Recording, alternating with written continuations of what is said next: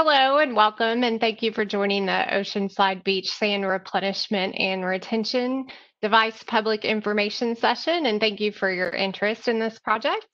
I am Stacy Mueller from GHD, and I will be hosting today's event.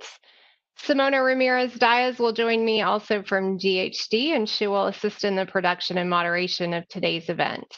As we are all likely adapting to new technology, I'd like to cover some of the items to expect while viewing or listening to our event today. We're hopeful that you'll be patient with us also as we work diligently to bring this event to you. First, today's event is being recorded, and it will be made available for future viewing through links on the city's webpage. Secondly, you have joined us in listen-only mode through the WebEx Event Center platform.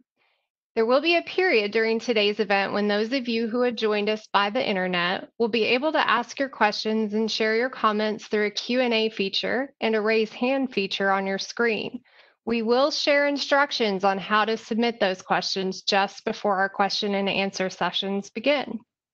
Please note that questions and comments you submit today may be published for all attendees to view during today's event, and they may be made public in future reports. If you have dialed into the audio conference only, you will not be able to submit questions today through the Q&A feature. You will remain in listen-only mode, but we will share additional ways tonight on how you may ask questions and share your comments after tonight's event. I'd like to share tonight's agenda. You'll be hearing from Kyle Koger, the Public Works Director for the City of Oceanside.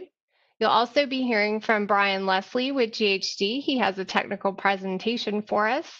And we'll pause to answer some of your clarifying technical questions in the middle of Brian's presentation. Then we'll open up a moderated Q&A along with public comments and also a polling opportunity to gather your feedback, hopefully near the end of this first hour. And finally, we will hear from Kyle Koger once again to summarize what's next in the process for investigating the solutions that are presented tonight for the potential needs for sand retention and beach nourishment. Finally, we're going to encourage you to keep these commitments in mind as participants today. Whether you've joined us as an attendee, a presenter, or a panelist, let's keep the meeting purpose in mind, and Kyle will share this with us in just a moment. We also want to recognize the diversity of perspectives, and we'll also recognize that there will be future opportunities for dialogue. So this is very early days for these projects. And at this time, I'd like to introduce Kyle Koger of the City of Oceanside. Kyle, you may begin. Thank you, Stacy. Well, welcome everyone, and thank you for participating in the public workshop tonight. Oceanside has a long history of beach erosion, and the city has initiated this process to identify feasible solutions to protect the beach from long-term erosion by either utilizing renourishment projects of beach-suitable sands or construction of retention devices to retain and reduce the loss of sand, or a combination of both. The goal of this study is to identify strategies that are environmentally sensitive, financially feasible, and that have a reasonable chance of being approved through the regulatory permitting process. It's important that we don't negatively impact our coastline or other coastal communities, and we really want to be a good neighbor. We see this process as one that could be used by other communities to solve similar issues. We understand that this will be a long process, and this is just the beginning. We have held and will be holding several more virtual meetings with the community, stakeholders, and resource agencies. Some of those folks that we'll be meeting with are the California Coastal Commission, Regional Water Quality Control Board, Corps of Engineers, Surfrider Foundation, Sandag Shoreline Preservation Work Group, the San Diego Climate Collaborative Sea Level Rise Work Group, other coastal cities, the public, which we're meeting with tonight, and other interested parties. Our consultant, GHD, has begun the review and analysis of data and relevant global projects and has developed 6 concepts that they will be presenting tonight as a starting point. The ideas presented tonight are conceptual, and we welcome your input on these concepts or others not covered. Thanks again for your participation today, and now I'll turn it over to Brian Leslie, who is the project manager with GHD. Thanks, Kyle, and good evening, everybody. I'm going to share a slide deck with everybody and walk through our different sand retention and beach nourishment options.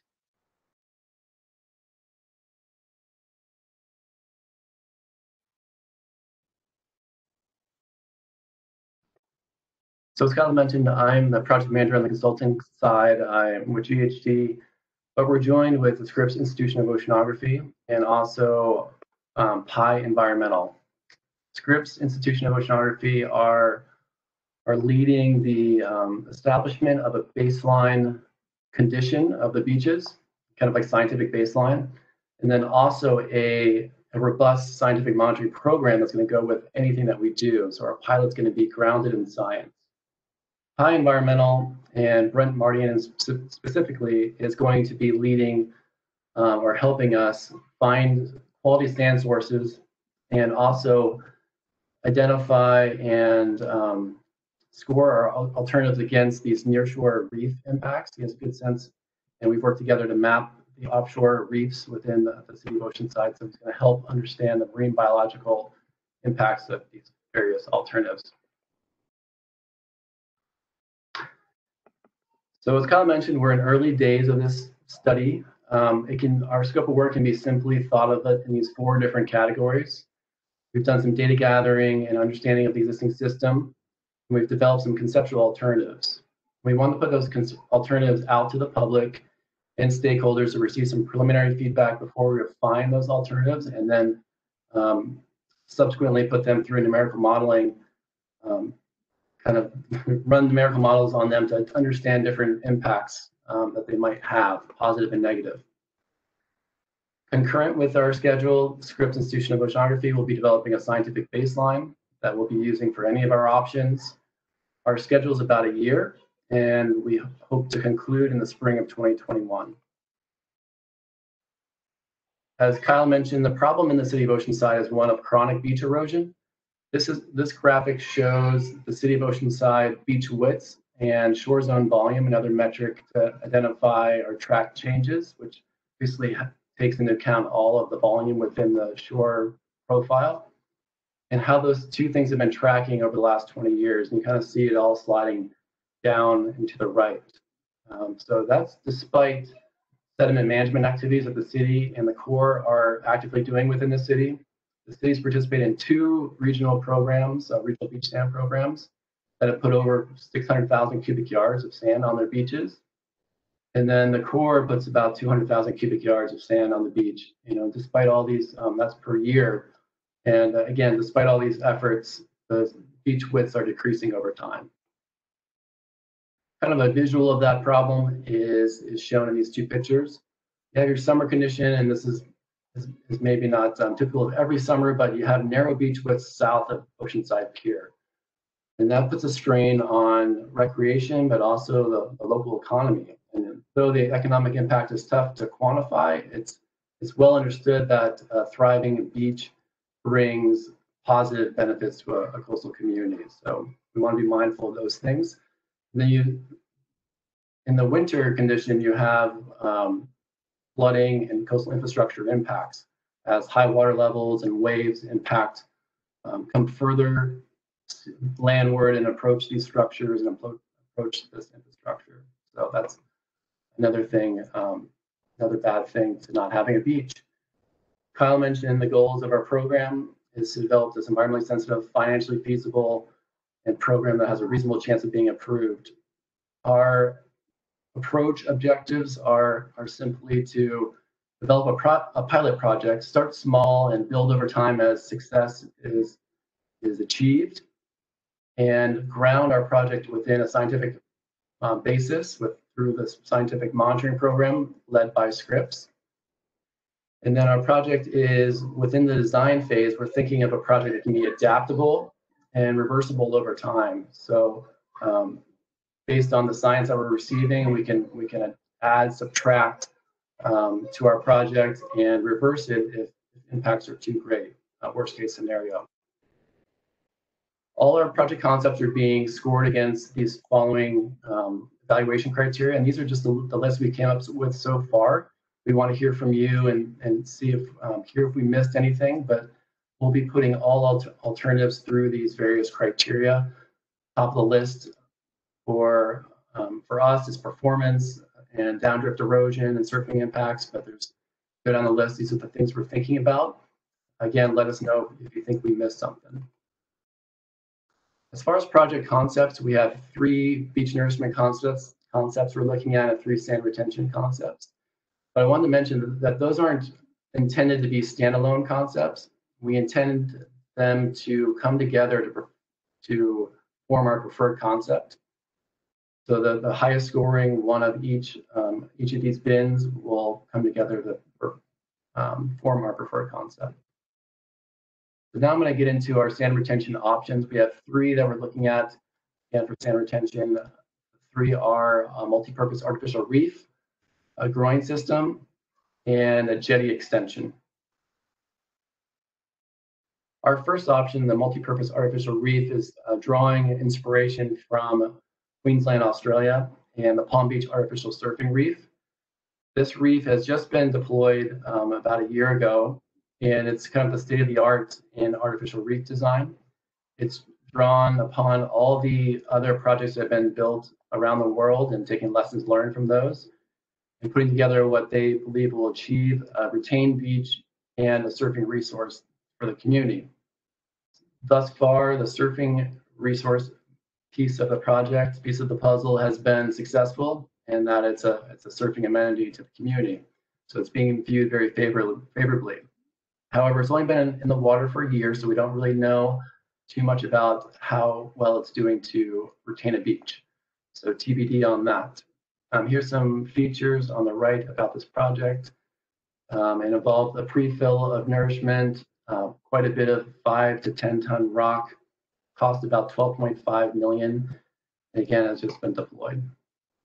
So what we did is we took that concept and we made it applicable to the city of Oceanside. In Southern California, we have much longer wave periods than the Queensland coast, so we had to modify the design to make it work here. And the way we did that was to basically take a detached breakwater type concept, similar to like the Venice Beach breakwater, and basically have Palm Beach surfing reefs on either end. So you have an emerging crest breakwater that's going to have reflective wave energy against it, but then you have on the edges submerged areas where waves can shoal and break and hopefully be a surfing resource. The end product hopefully would be a salient that would build up behind or in the lee of the structure because the wave energy would be reduced and kind of creating this calm effect where sand can fall out. The concept as it stands is about 1,000 feet long, and some considerations that we're thinking about is we need to sand pre-fill and also some bypassing needed every year, so make sure that downdrift impacts are minimized. Surfing improvements are not a guarantee, even though this is kind of the state of the art. We can't guarantee that we're going to create this resource. It's just not something we can do. The other thing to think about is nearshore currents are likely. So around the edges of the structure, you'd have likely some localized rips that could be mitigated through public safety type of additions to the project. Our second option is a pretty semi-traditional approach, groins, well proven as a system to retain sand in beaches where longshore transport is dominant. We're looking at, there's so many examples of groins around the world and throughout the nation, but we're looking at those as well as some local examples like in Newport Beach, in Carlsbad, and Imperial Beach. How these structures are retaining or holding sand in place is what we're looking at to help build out our design, lengths of structures and widths between them, things like that. So what we propose in this example layout is a 2 groin system that are 400 to 600 feet in length and about 1,500 feet apart. And we start with, again, with this starting small, 2 groin system, and if those are successful, we can build over time. Similar to the artificial reef, we have a pre-fill and a bypass need that we'd have to think through. Surfing impacts, positive or negative, are difficult to predict, though there's plenty of empirical evidence of surfing in and around groins being a good thing or improved condition. The localized beach widths are going to vary seasonally, so you're going to have this fillet growing on one side of the groin field in one season, and that might shift to the other side during the other season. winter to summer type of reversal. And similar to the artificial reef, we're going to have these localized rip currents that we'll have to think about. Our third option is an extension of the South Jetty, and it's a 300-foot extension of that groin. And the idea here is to capture sand moving in the longshore direction to the north. What we've learned through talking to the Corps is that the south end of the entrance channel is the first to fill, and it seems like there's a lot of sand that's coming in from these harbor beaches. So if we can capture sand before it gets into this complex, we can pick it up through another means, through a bypassing program. So that way, this option is very much not standalone, and that we need to think through a bypassing program as well. Another thing to think through is that the federal government owns this groin, so we need to coordinate closely with the Corps. It doesn't accrete sand where we need it most. It's putting it in an area of need, but not maybe where we need it most. So we'd have to truck haul that sand down or dredge it and place it further south in the city. Surfing impacts, again, are difficult to predict, and we know this is a surfing resource to the community. So that would be something we need to be mindful of. At this point, I want to pause and take any clarifying questions on those three options being considered. I want to mention that beach nourishment options, the three of those are up next, so we'll try to kind of shelf those questions till after we present those three options. Excellent. Thank you. Brian, I'll let you read. I know there's probably some feedback. Very good. I'm going to switch screens very quickly and let people know that we have opened a Q&A feature. So we're going to share with you how best to use that. So as Brian mentioned, we are going to take questions at this time for the sand retention options. So if you have any questions or you would like Brian to respond or get some clarification on any of the three options that he shared, and we'll toggle back and forth between this slide and those three options. Please limit your questions at this time to the sand retention questions. Take a moment to find the Q&A feature. It's likely on the bottom of your screen. You may see a question mark icon, or you may need to find an icon if you're on a mobile device that has three dots. This is the More Options icon, and you can select Q&A. These icons, again, may be on the bottom of your screen, or if you're on a mobile device, they could be in the center or the right side of your screen. You can type in questions, and then you can select all panelists and finally select send. And we will acknowledge receipt of your questions with a general response. And we will also publish those questions so that other attendees may view them during this live event. We're also going to ask that you use appropriate language, and we'll be monitoring the messages as well as giving warnings for those that don't comply with that request. And repeat use of inappropriate language will be cause for removal from today's event. So just a reminder, if you've joined late or if you've dialed in into the audio conference only, you will not be able to submit questions tonight, and you'll remain in the listen-only mode, but we'll share later in the event tonight how you can ask your questions and provide comment. So I do see some questions coming in, and the first question comes from Kimberly. And Kimberly, thank you for your question this evening. Brian, do we have locations in mind for the sand retention options and for the groins and the reef? Yeah, thank you for that question. We do have some ideas of location, but we really want to hear back. We really want to hear from you. We have a polling that we'll be conducting after the presentation that speaks to the location type of question. So we're focusing south of the pier, I'll say, and we're looking at the fundamentals of coastal engineering to kind of dictate kind of the spacing, the length of these structures, or just the kind of different, I guess, design considerations. But there is some flexibility in exactly where that goes and where we deploy first within the pilot. So we have some thoughts, but we'd like to hear from you. Thanks, Brian. Our next question comes to us from Bill, and Bill would like to know, is the idea with the SR3 option that the jetty extension would capture sand and then manual efforts would be used to spread the captured sand down to the beaches in need to the south? Yep, that's right, Bill. It would capture, basically make a larger fillet against that groin, and then sand could be picked up in that location and trucked or dredged down to areas in need, like further south in the city. So you got it. Thanks. David asks, have you considered sea level rise in these options you presented? Yep, that's a good question. We are considering sea level rise in our evaluation criteria. There's a tricky one, and Russ is on the line as well, and he can help me answer this. But yes is the answer. Basically, having a beach definitely adds some coastal storm damage protection to the city's coastline. And there's some literature that suggests that beach nourishment can keep pace with modest levels of sea level rise, like 1 to 2 feet.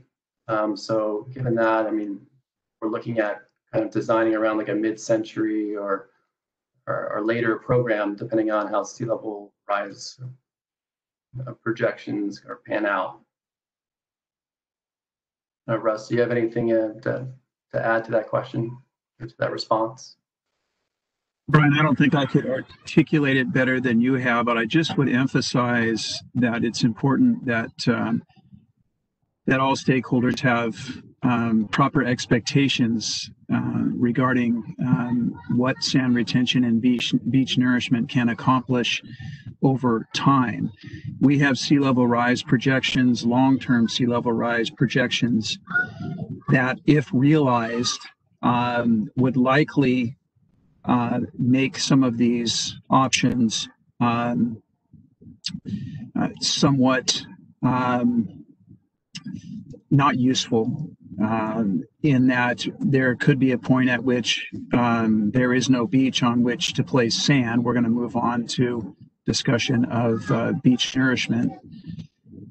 So it is important to be mindful of the projections, to understand that at a certain point, again, if those projections are realized in the future, we would likely be looking at other alternatives beyond those that are the topic of discussion this evening.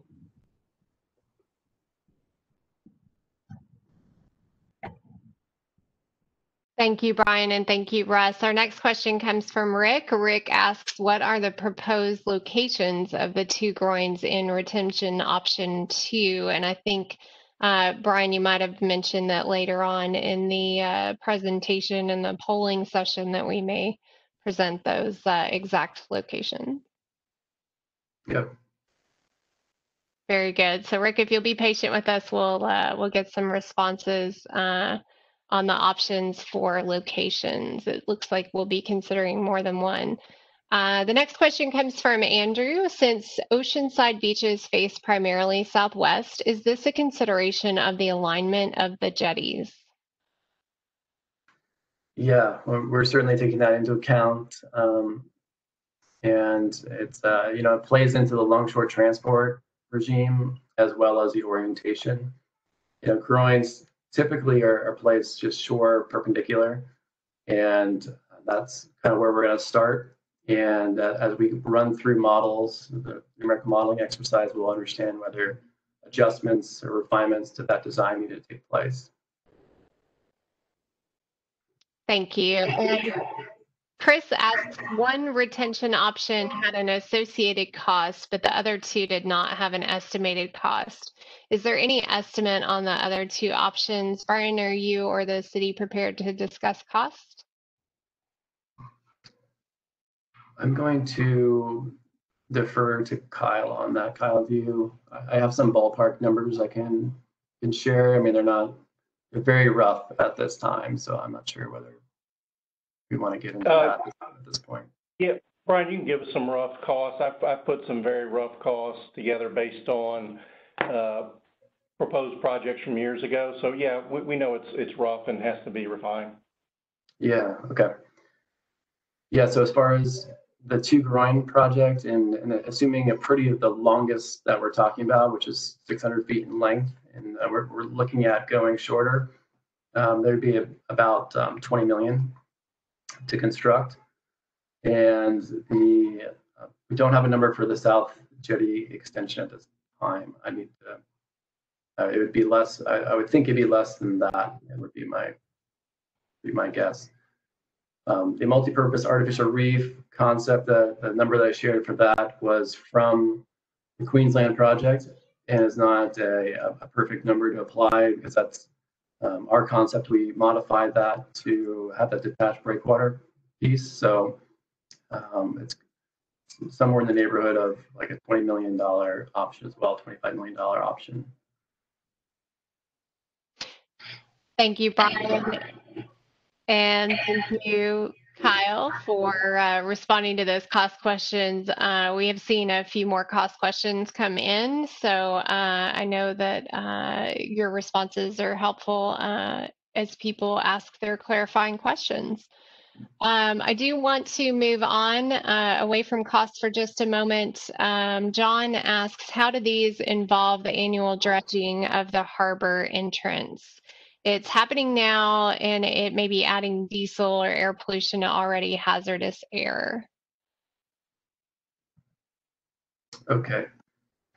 So that's maybe a two-part question, with the first part being to do with how are we thinking about that sand management activity, and then the environmental impacts. So I'll hit the first part first, in that we are definitely looking at that program and how we can best utilize that sand to feed into our project, and trying to make it easy for the Corps to maybe move sand further south within the city to areas in most need.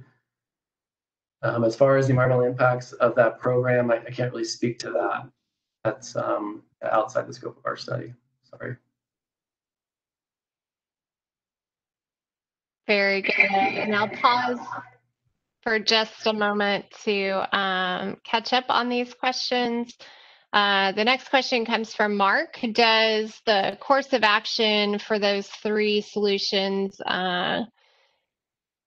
does the course of action address sand retention south of Wisconsin Avenue? It seems as if it would only have an impact on the area immediately adjacent to the South Jetty. Sorry, so this was SR3?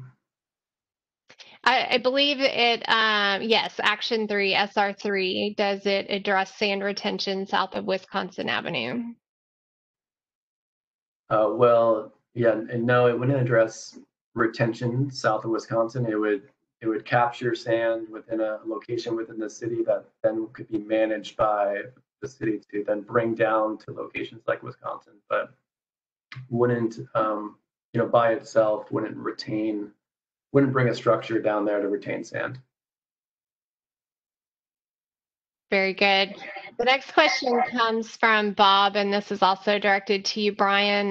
Regarding the proposed solutions, do their designs take into account any goal of sand retention as far as cubic yards?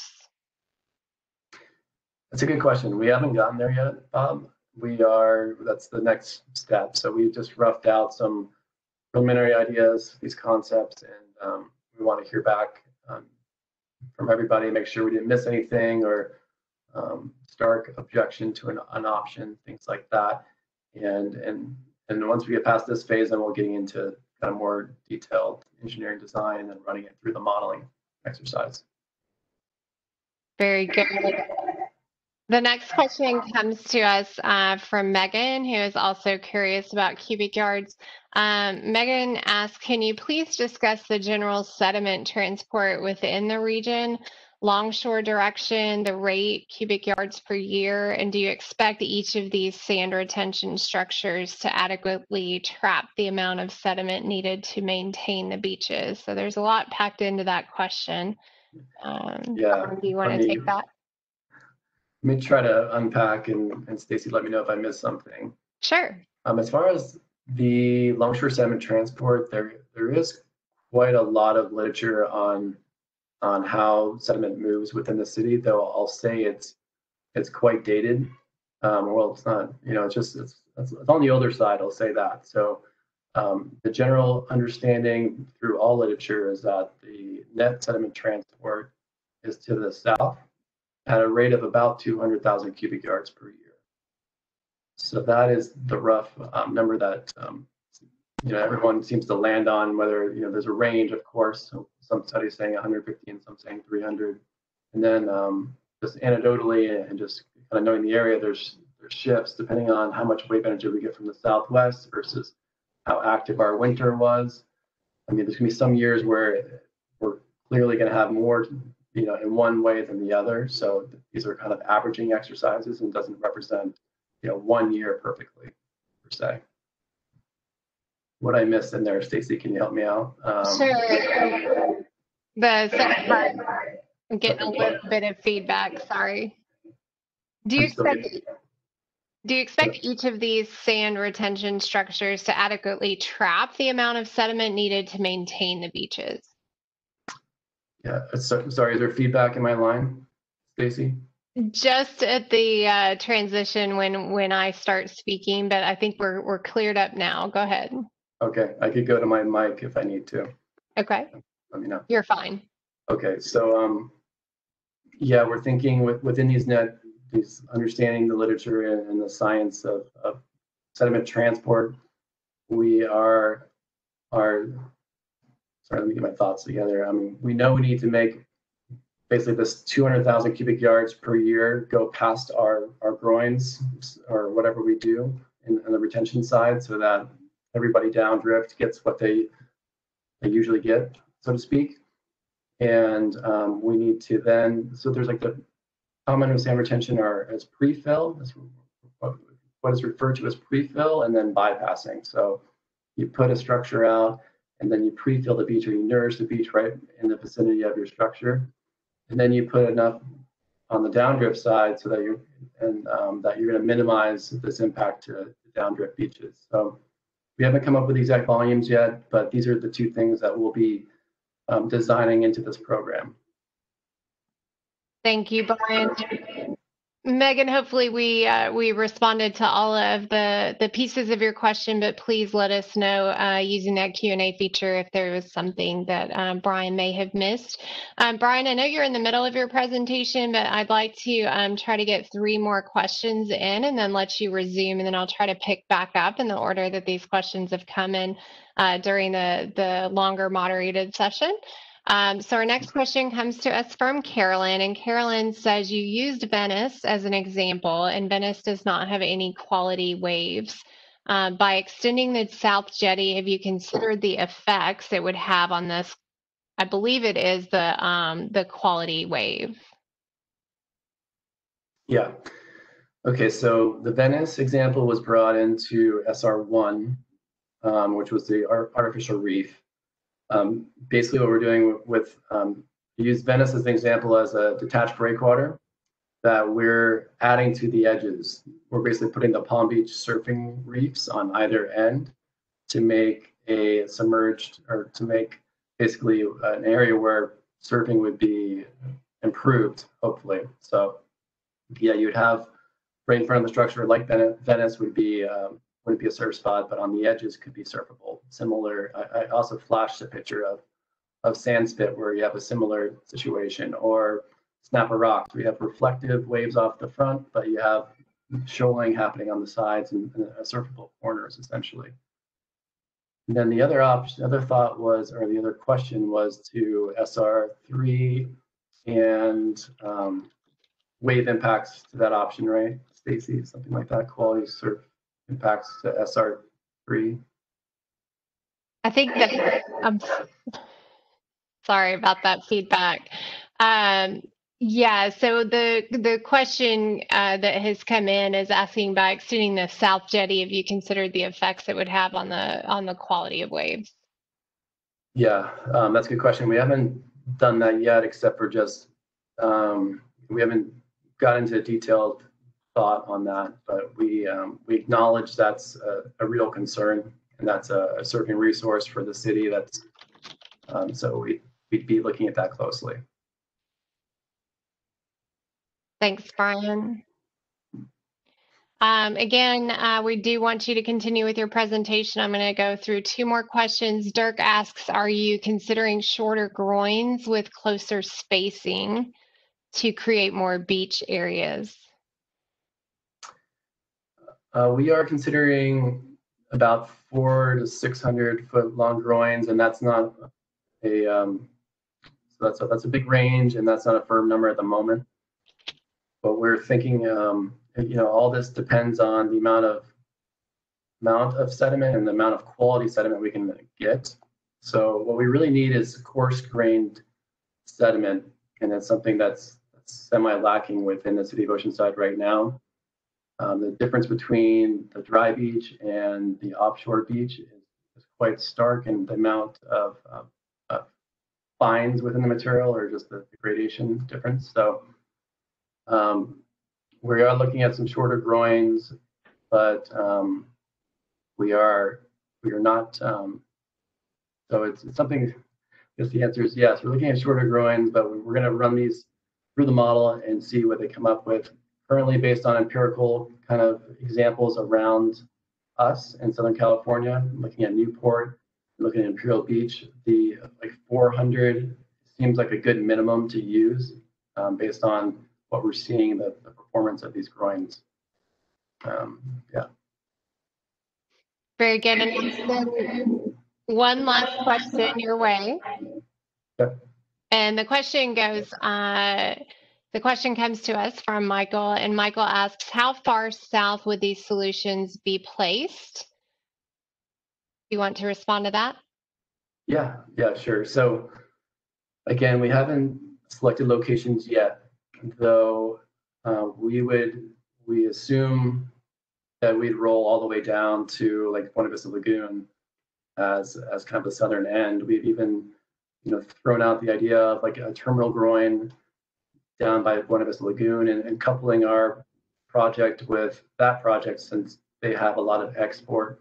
I shouldn't say coupling our project with their project, but just thinking about their project in light of our project so that we can take advantage of the sediment that's going to come out of that lagoon as part of that restoration effort. And then maybe even like the long-term kind of maintenance of sediment that comes out of the inlet. So yeah, all the way to the south end of the city is what we're looking at. Excellent.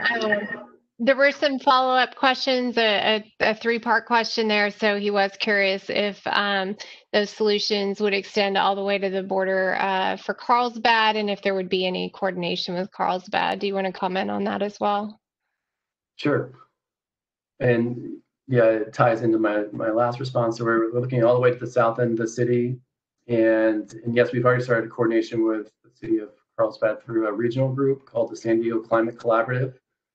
And we assume more outreach and discussions with them. We're also going to be presenting to the Shoreline Preservation Working Group, which is attended by members of the staff who work on shoreline issues, but also city council members from each coastal city that sit on the board. So yes, we're planning to talk to the city of Carlsbad for sure. Very good. So Brian, I'm going to let you resume your presentation, and I'm going to give the presenter privileges back to you. So if you'll give me just a moment to do that, you can resume on the beach nourishment options. Great. Great, thanks, Stacy.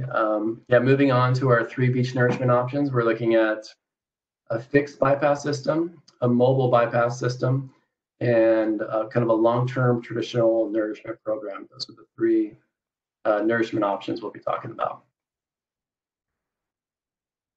The first option is this fixed trestle bypass, and it draws inspiration from back to Queensland and New South Wales and Australia, and the system that's been in place for over 20 years at the Tweed River. This system, through this fixed trestle, or what looks like a pier, on the updrift side of the Tweed River, captures about 650,000 cubic yards of sand per year, then delivers it through a number of underground pipelines to a number of receiving beaches on the downdrift side. The city has, or the council has established a stakeholder group made up of surfers that help steer or kind of direct, not fully direct, but they advise on where they think the sand should be placed to mitigate surfing impacts. Something like that could be mirrored in the city of Oceanside. The capital construction costs 20 years ago, granted, were $36 million, and this program has an average annual cost of $5.2 million. An example layout of what the system would look like in the city of Oceanside, and this is a really crude mock-up, but there would be the fixed trestle intake somewhere on the Camp Pendleton side to pick up sand moving from north to south. And that system would deliver sand via a number of underground pipelines to multiple outlet locations within the city of Oceanside where we need it, where there's chronic needs for sand. Things to consider with this option are sand transport to both the north and south during these different seasons. And also a system that was in place in the city of Oceanside in the 80s and decommissioned in the 90s. So this basically a pilot sand bypassing system was in place that picked up sand from within the harbor at 2 locations. And these are the pump intakes shown in the red arrows or red X's. And the system ultimately failed. There was a problem with the fluidizers and kelp getting stuck in the system, and then also just funding. A long-term committed funding source wasn't available to the project, and things got rusty and needed a lot of upkeep. Another thing to consider with this option is sand mining from Camp Pendleton. So that's, we're starting the dialogue with Camp Pendleton, but that's a big kind of if, whether we can have this infrastructure on Pendleton and also whether we can, draw sand from. The other system is a kind of a scaled down mobile version of a bypass system, and it's common to a number of councils within Australia, but the one that we're drawing the most inspiration from is from Noosa in the Sunshine Coast. This system is small and it's portable. After you do a little bit of infrastructure, put a little infrastructure in place, you can just run this thing every year and produce about 80,000 cubic yards of sand. So what happens in Noosa, the sand moves all in one direction, moves down and clogs this entrance channel. So what they do is they pick up the sand at this location with a red X every year, and they draw the sand back up to the top of this little littoral cell, if you will. And they protect the coastal infrastructure in most need by doing that. To me, the beauty of the system is that the city could then take management, active management role in the coastal resources or in the coastal sediment supply within the city and redistribute as needed. Some potential pickup locations or intake locations for the mobile system would be at the South Jetty, at the North Jetty, on the Camp Pendleton fillet, and maybe even if there is a terminal groin constructed at Buena Vista Lagoon, there could be like maybe a pickup location at that spot. Some considerations are the production rate is not huge at 80,000 cubic yards per year, so it need to be coupled with something else.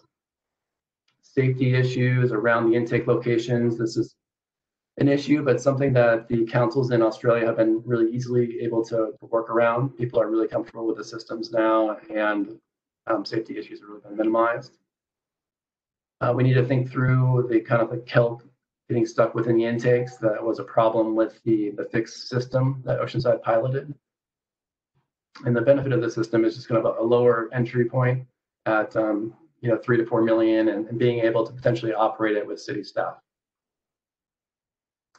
The third option is kind of a long-term semi-traditional nourishment program, thinking through the financing, the renourishment intervals, the volumes, and also finding really high quality sand sources that the city can tap into on these fixed intervals. We'd be looking at traditional sources of sand like these offshore sites that were used for regional beach sand 1 and 2, but also look at things like the San Luis Rey River mouth that has high quality sand, Camp Pendleton that fillet along the jetty there. Offshore bar, again, I talked about offshore borrow sites, and also like Buena Vista Lagoon, looking at that. What we view this being is like one-off dredging episodes that would happen at these fixed intervals using traditional methods. Some considerations with this option is the volume of quality sand available, both initially and then in the long term. The ownership of these different sand sources, going back to like the Camp Pendleton example, whether we can tap into that source consistently. The environmental impacts of a long-term program, these are be lots of actions happening over time, so we need to think through that. And these are fairly expensive dredging campaigns as they roll out. So the next steps is back to kind of our milestones. The next steps are to refine these concepts and to model them through a numerical modeling exercise. And concurrent with our activities, again, are the scientific baseline that Scripps is doing. And we anticipate rolling out to a spring 2021 council meeting to present our findings of our draft study. And at this point, I'll open up the discussion on beach nourishment concepts or anything else that people have questions on. Thank you. Thank you, Brian. And at this time, we are going to go ahead and pause for just a moment. We're going to pull up a slide for the moderated Q&A. So we still have the Q&A feature open. You're welcome to continue to ask questions. And if you give me just a moment, bear with us. And I'll give presenter privileges back to Simona, who is helping me this evening.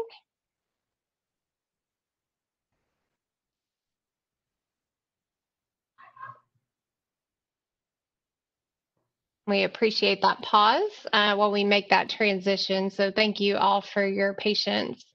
We want to make sure that we acknowledge receipt of all your questions and your comments tonight. We will be giving you a general response, and we'll publish the questions so that other attendees may view them during this event. Again, we're going to ask that you use appropriate language. We'll be monitoring those messages, and we will be giving warnings for those who do not comply with our requests. So repeat use of inappropriate language will be cause for removal. As a reminder, and for those who have joined late, if you've dialed into the audio conference only, you will not be able to submit questions today through these features, but you'll remain in listen-only mode, and we hope that you stay on in case someone else has a similar question that you do, but we will share some information on how you can contact the city with questions beyond this evening. So before we begin our question and answer session, I'm going to take a moment to introduce our panel, and I'll ask our panel, those of you responding to questions tonight, to go ahead and share your webcam at this time and be prepared to come off of mute. So responding to questions today from the City of Oceanside, Kyle Koger is on the line, the Public Works Director. We also have Russ Cunningham, who also jumped in. Thanks, Russ.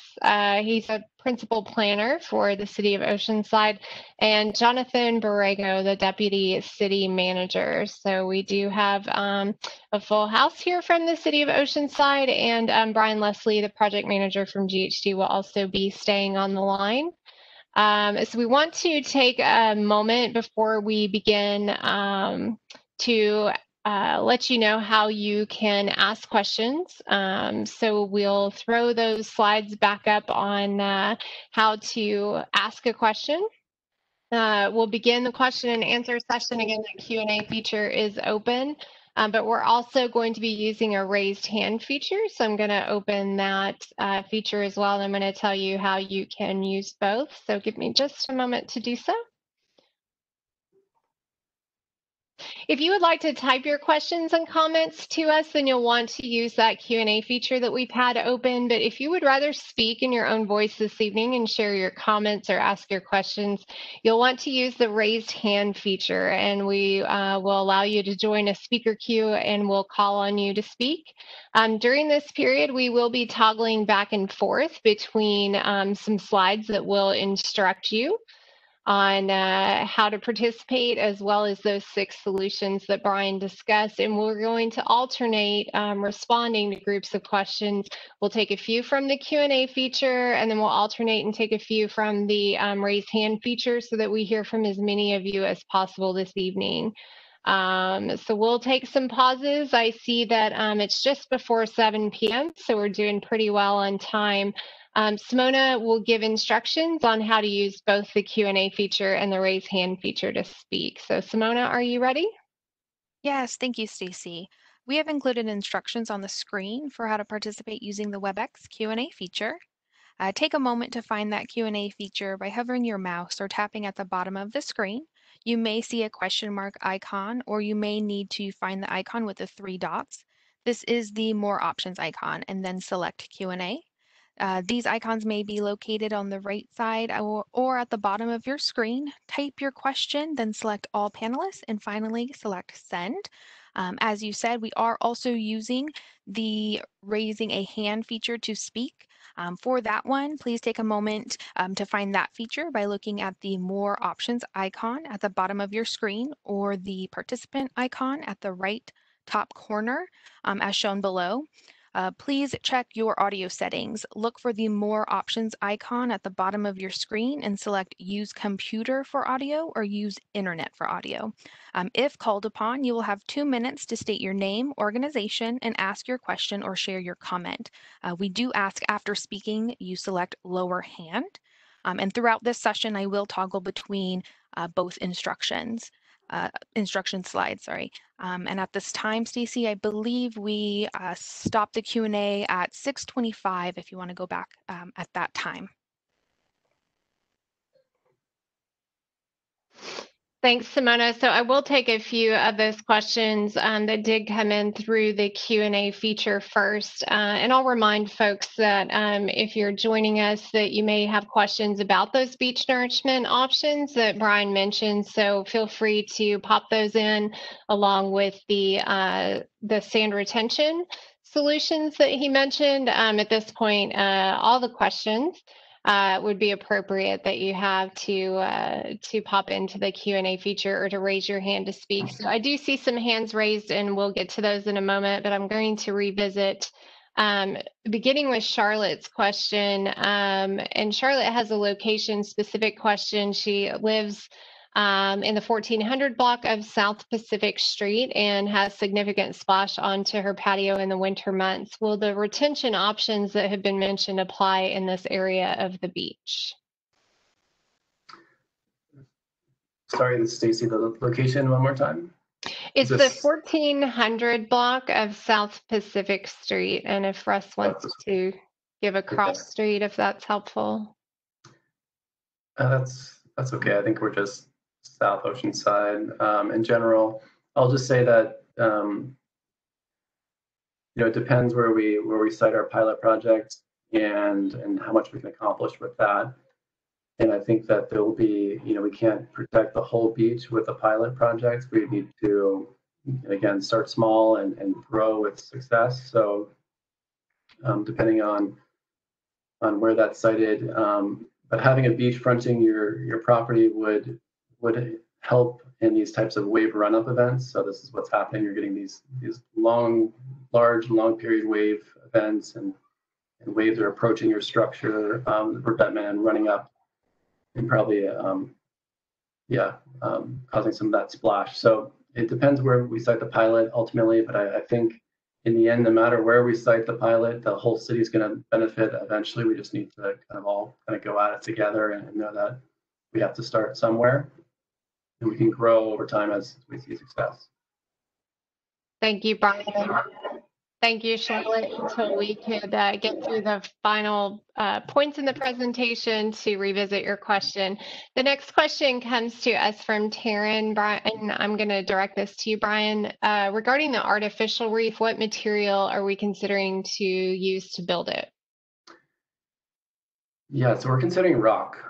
Rock is the most consistent, proven material to use. We looked at the use of geotextile bags, both for groins or artificial reefs, and there's been some really good examples of their use for groins, but there's most examples where they've been used for artificial reefs have gone poorly. And we just don't think with the wave environment, with the water depths in the city of Oceanside, that geotextiles really make sense.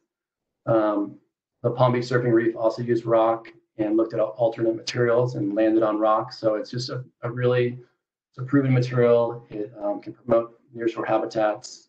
So we're looking at really large rock. Thank you. And the next question comes to us from Casey.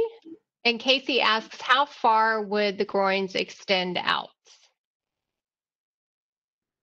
Right. So there's been a couple questions on this so far. We're looking at, this isn't firm and we're giving a big range, but right now we're looking at like 400 to 600 foot long groins. And that's based on these empirical examples locally, looking at Newport and looking at Imperial Beach and Carlsbad and kind of the blocking distance that they provide or trapping of sand that they provide. So that's kind of the range we're looking at right now is 400 to 600. And that I should clarify that is from the most landward line, so basically the revetment line or the rock line along the city's beach. Thank you. And the next question comes to us from Dave. Dave asks, where would you plan to locate the prototypes for? He said SR1 and I think the other option, he's repeated SR1, so you might want to revisit that you haven't cited any locations for those sand retention options, but may want to summarize. Yeah, and we have that polling question that's coming up. What's that next, Stacy, right? Yeah, we're going to try to get to that. I think we have a lot of questions coming in, so I want to make sure that we respond to a lot of those questions. But we certainly don't want to lose our audience. We want to be respectful of their time as well. I'm still seeing a good amount of participation here with 79 folks on the line, so we appreciate your time and your interest tonight. So maybe we should table Dave's question and we can review it in the polling options. Would that be best? I think so. We haven't, excuse me, we haven't landed on an option or the siting of these locations yet, or the siting of these structures. We're looking south of the pier and we have some ideas, but we want to put that out to the audience and what you think might be appropriate. And you'll see that poll come out in a second. Okay, very good. And I did see a question, a repeat question, but similar question from DM who asks about the materials that are being considered for the artificial reef. I believe you responded that the material would be rock. So we appreciate your question and your follow-up comment there, DM. And then finally, before we move on to the phone lines, we'll take Serena's question. So Serena is curious if there's been success getting groins or artificial reefs through the Coastal Commission with other projects. Yeah, so there has been, but there's not a lot. There is, on the artificial reef side of things, there was one in Dockweiler called or El Segundo, called Pratt's Reef. And that was the last artificial reef that was constructed in California, and that was made of geotextile bags. Another data point to why not look to geotextile bags for this structure. I don't actually know. I think that combined with that, there's a couple groins that were constructed, or a groin that was constructed in front of the Chevron at El Segundo, and I think that might have been the last permitted groin in California, and that was in the 80s. And so yeah, there's not a lot to draw on. We understand this is something that has been looked upon negatively by the Coastal Commission, but in conversations with them, I think they're more open to this idea, especially amidst cities trying to be resilient to sea level rise and some of the challenges that they're facing with sediment supply. You know, as Kyle mentioned, the city of Oceanside is not the only city that has problems with beaches right now. So I think a lot of people are are thinking along the same lines as how can we better manage sediment, how can we retain sediment to try to buy us some time. So in the spirit of that, I think Coastal Commission has kind of opened the door to these types of solutions. Stacey, I would add that in the context of our draft coastal hazards adaptation plan, which we have shared with Coastal Commission, preliminarily we have received a less than favorable response from the Coastal Commission to the prospect of these forms of sand retention. But as Brian has said, a regional dialogue has begun and is gaining some momentum. And I think to the extent that the region is able to speak with one voice in discussions with the state about adaptation measures that work in our context, in the context of, say, North County, which has its unique features, or even more specifically in Oceanside, we are obviously, as you can see from the photo here, we are uniquely impacted by the Camp Pendleton boat basin. The impacts of that boat basin diminish down coast. So being the jurisdiction most impacted by that particular impediment to down coast sand transport, I think there's an argument that our unique conditions, our unique challenges may call for unique strategies.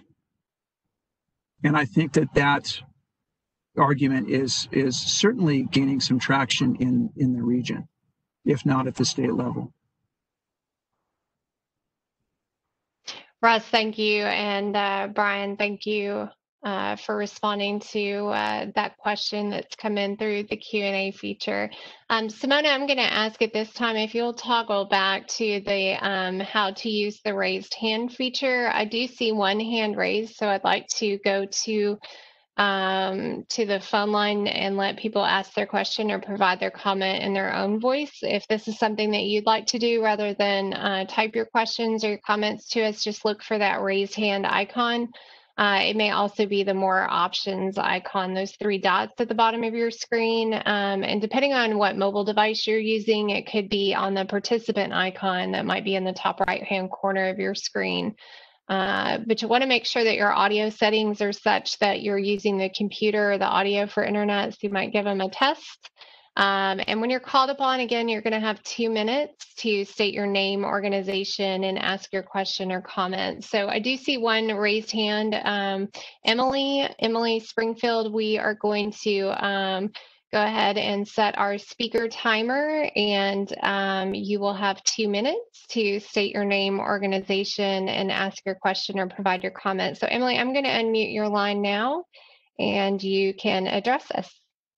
Hello. I was wondering if you guys have considered negative effects on wildlife, especially the snowy plover and the grunions that are endemic, and what measurements are being taken to support this wildlife. Thank you, Emily, for your question. If you're finished, I will mute your line. Very good. And Brian, do you want to respond to Emily's question on wildlife? Sure. Yeah, we are considering environmental impacts as part of our kind of the ranking of our different options. So we'll be looking at wildlife habitat, the least tern, and grunion impacts, to state a few within the environmental impact kind of criteria. So yeah, all of our 6 options, we're going to kind of run through this decision matrix funnel, and of course, one of our really important criteria is environmental impact. So we'll be looking at all those things. Thank you, Brian. And thank you, Emily, for speaking to us this evening and asking your question. I think we answered your question. If we have, I'm going to ask you to return to that raise hand icon and tap it one more time, and that should lower your hand. But you're welcome to keep it raised if you have other questions, Emily. So, yeah, hi. I was just wondering at what stage you guys, like, when will we hear about that? What stage are you considering? Like, I know this is the very beginning stages, but obviously it needs to be considered throughout the process. So when will you, when do you expect that to happen?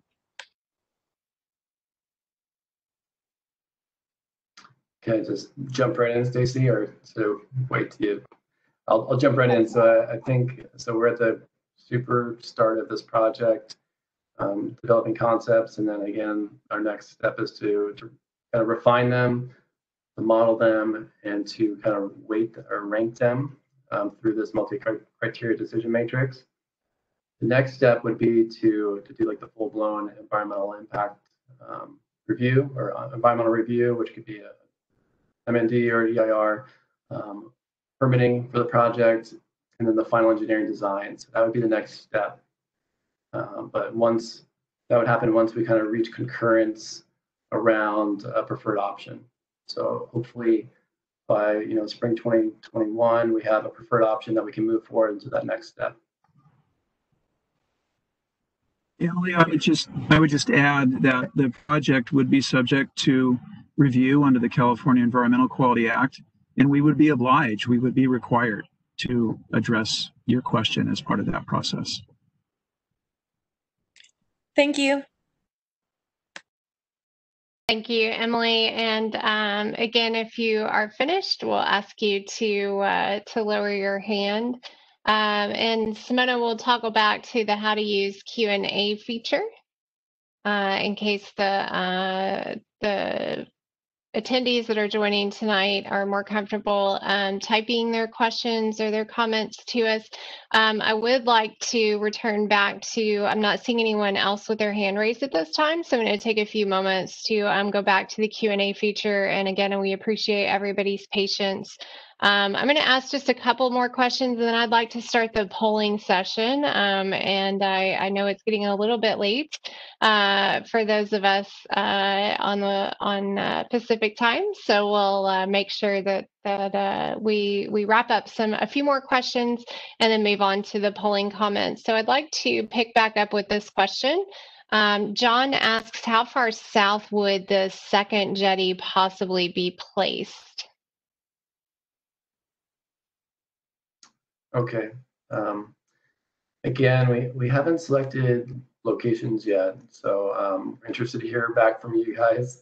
But I guess the furthest south we go would be like Buena Vista Lagoon, within the city sphere of influence. It'd be like on the north side of Buena Vista Lagoon Inlet. Very good. And Paul asks, how will these projects be funded? So really good question. We're looking at a number of things to help fund these, or thoughts to fund these projects. Of course, we need quite a bit of money to do this, any of these options. So looking at FEMA and their BRIC program, Building Resilient Infrastructure in Communities, the Department of Boating and Waterways, to name a few.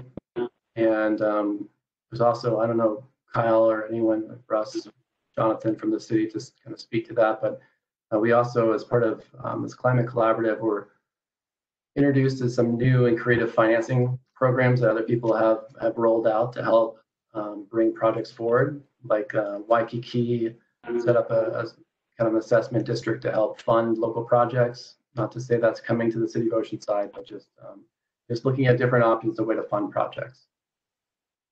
Hey, Stacy, and if I could add, we might find some funding through SANDAG. Also, the city just approved a 0.5-cent sales tax last year, and that'll run for 7 years, and we've identified a bunch of projects that we're going to use that funding for. Maybe we look at some kind of extension in the future to help pay for some of this stuff.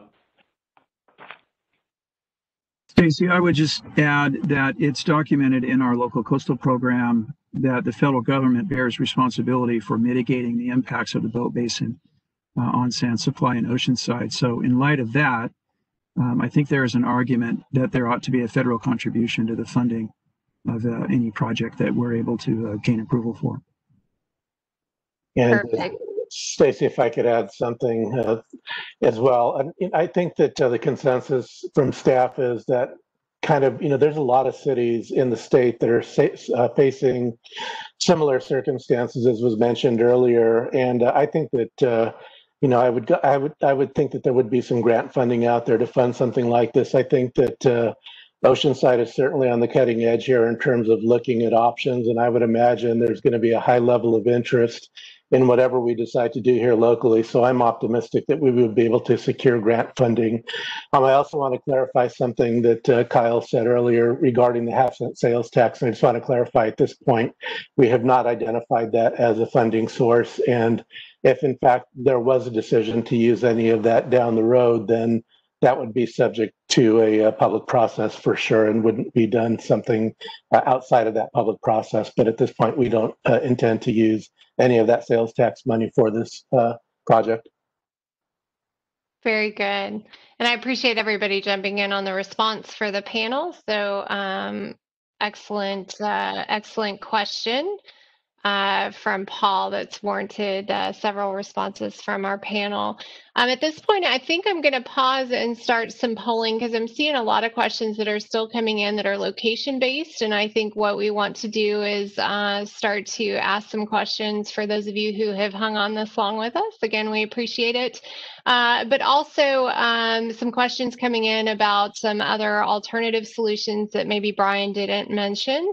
And those are things that I think the city is interested in hearing from the public if there are ideas that that you have that we haven't thought of or haven't mentioned here today. So if we'll take just a moment to open up some polling questions. And Simona, I think you have instructions on how people can find those polling questions. If you're on a mobile device, you might need to do this, select the More Options icon at the bottom of your screen.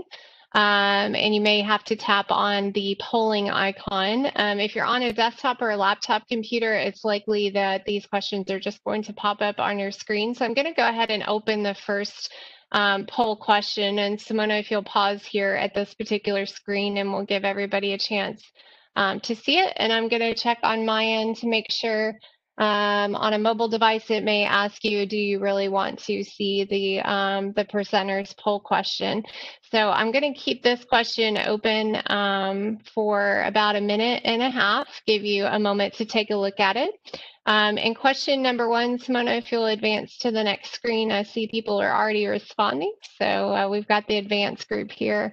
Question number one says, which of the following best describes how you most frequently enjoy the city of Oceanside beach areas? And we're going to ask you to select one of the options. And this is a longer question, so just in case this came through truncated on your mobile device, I'm going to read that again. Which of the following best describes how you most frequently enjoy the city of Oceanside beach areas? And we're asking you to select one option here. So A, do you enjoy active recreation activities such as swimming, surfing, walking, running, etc.? B, passive recreation activities, which be considered spending a day at the beach, fishing, or on the playgrounds. C, enjoying the coastal views and overlooks, such as the piers, the stairways, and the sidewalks. Or D, maybe you enjoy the beach area differently. So maybe you would like to pick D, another response. So given just a couple seconds there, and time has expired.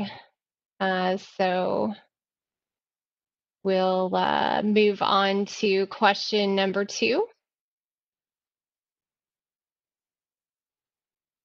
And I'm going to let the screen pause here just a second so you can read the slide, and then I'll open the poll question to you to respond to. So question number two says, I am A, are you a coastal resident of the city of Oceanside? B, are you a resident of the city of Oceanside? C, a non-resident of the city of Oceanside, but you value the beaches? Or D, none of these particular options that are presented apply to me. So I'm going to go ahead and open poll question number two. And I'll let that hold out there for about a minute and a half. Again, asking you to identify as a coastal resident, a non-resident that values the beaches, or possibly none of the above applying to you. So we'll let that hang there for just a moment as responses come in. And Stacy, I'll just observe that our coastal zone is relatively constrained relative to other coastal zones in the region.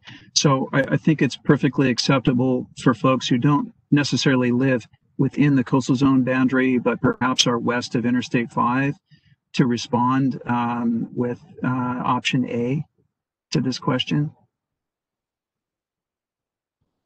Thank you for that clarification, Russ. And I think the responses are slowing down, so we'll keep that open for about 30 more seconds. But Simona, if you'll advance your slide to question number 3. Question number 3 will pop up on your screen in just a moment. This will become available to you. So the sneak preview says, out of the sand retention options that are discussed tonight, which would you be most likely to support? And we're going to ask you to select one this evening. Again, remember there's always going to be opportunity for future dialogue. But would you select, after what you've heard this evening, the SR1 or multi-purpose artificial reef is choice A. Choice B, the SR2 groin option. C, the SR3 South Jetty extension. D, a different option, or E, I would like to learn more before selecting an option above. So I'm going to go ahead and open that poll question. It should pop up on your screen. You'll have a minute and a half to respond. And just in case that that longer question truncated on your mobile device, I'll repeat it. Out of the sand retention options discussed tonight, which would you be most likely to support?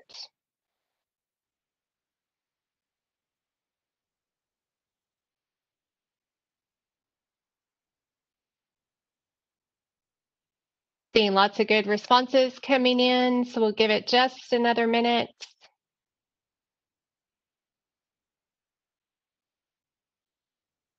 And the good news is I only see a few of you that may have fallen asleep on us, so we're getting a lot of good participation, and we appreciate you hanging in there a little later with us.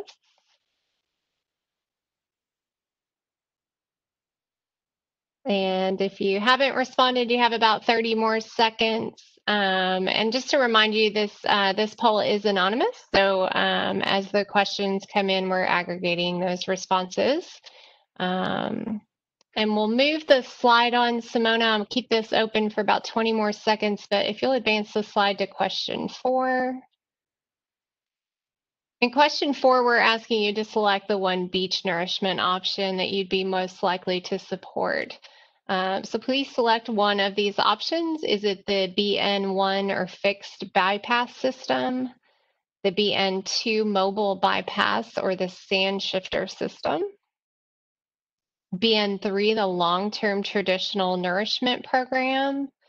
D, maybe you have a different option in mind that wasn't mentioned this evening, or E, you would like to learn more about the options above before you select one. So I'm going to open the poll for the beach nourishment options. And again, repeating that question, out of the 3 beach nourishment options discussed tonight, which would you be most likely to support?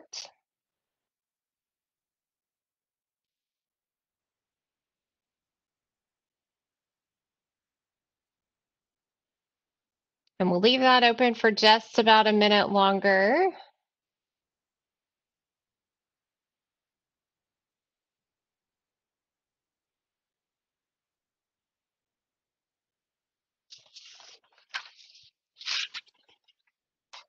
And we'll pause for just a moment before we advance to the next question. And the next question, I think, will be the popular question. And I'll probably ask either Brian and or Kyle to hop in here for question number 5. Question number 4, this beach nourishment question, will still remain open for 30 seconds for you to submit responses. Simona, if you will advance to question number 5 for us, please. Thank you. The location question has come up often tonight, so I want you to have a preview of these questions. Which location do you think is, or which locations do you think are the most appropriate for the sand retention pilot project? So we've listed a couple of areas that maybe the project team is interested in assessing, but maybe you have some thoughts of different locations, or you'd like to learn more about how these different solutions are applied, or which solution is applied in these vicinities. So I'm going to, before I open this poll, invite either Brian or Kyle. Did you want to have a moment to support the future process for determining a location for these solutions? Okay, Stacy, I'll speak, and then Brian can follow it up if he likes. I think the thinking on this is that if you notice all these locations are, pretty much in the southern part of the city in South O, and that's probably where we need the sand the most. It seems to get the worst down in these locations. The locations would actually apply to 2 of the 3 sand retention projects that Brian's concept came up with tonight. The one is the extension of the South Jetty, so that won't really apply, but the reef or the 2 growings, we think, it's possible that these might be good locations or nearby in the vicinity. Nothing exact, but, something in these locations would make sense. Yep. Yeah, nothing to add, Kyle. Thank you, Kyle, for responding to that. I'm going to go ahead and open question number 5 then, and I'll read that question and the corresponding responses, especially for those of us who are joining on the phone that may be curious about these locations. So as I open this, you'll have about a minute and a half to read through those options and respond. Which location or locations do you think is or are the most appropriate for the sand retention pilot project? And you can select up to 3 options in our poll this evening in the vicinity of Tyson Street, Wisconsin Avenue, Oceanside Boulevard, Buccaneer Beach, Cassidy Street, or maybe you have different locations in mind. You can share that with us in option F. Or G, you would like to learn more about those locations before you select one above. We'll give everyone just a moment to get those responses in. Remember, we can accept up to 3 of your options if you'd like to pick more than one.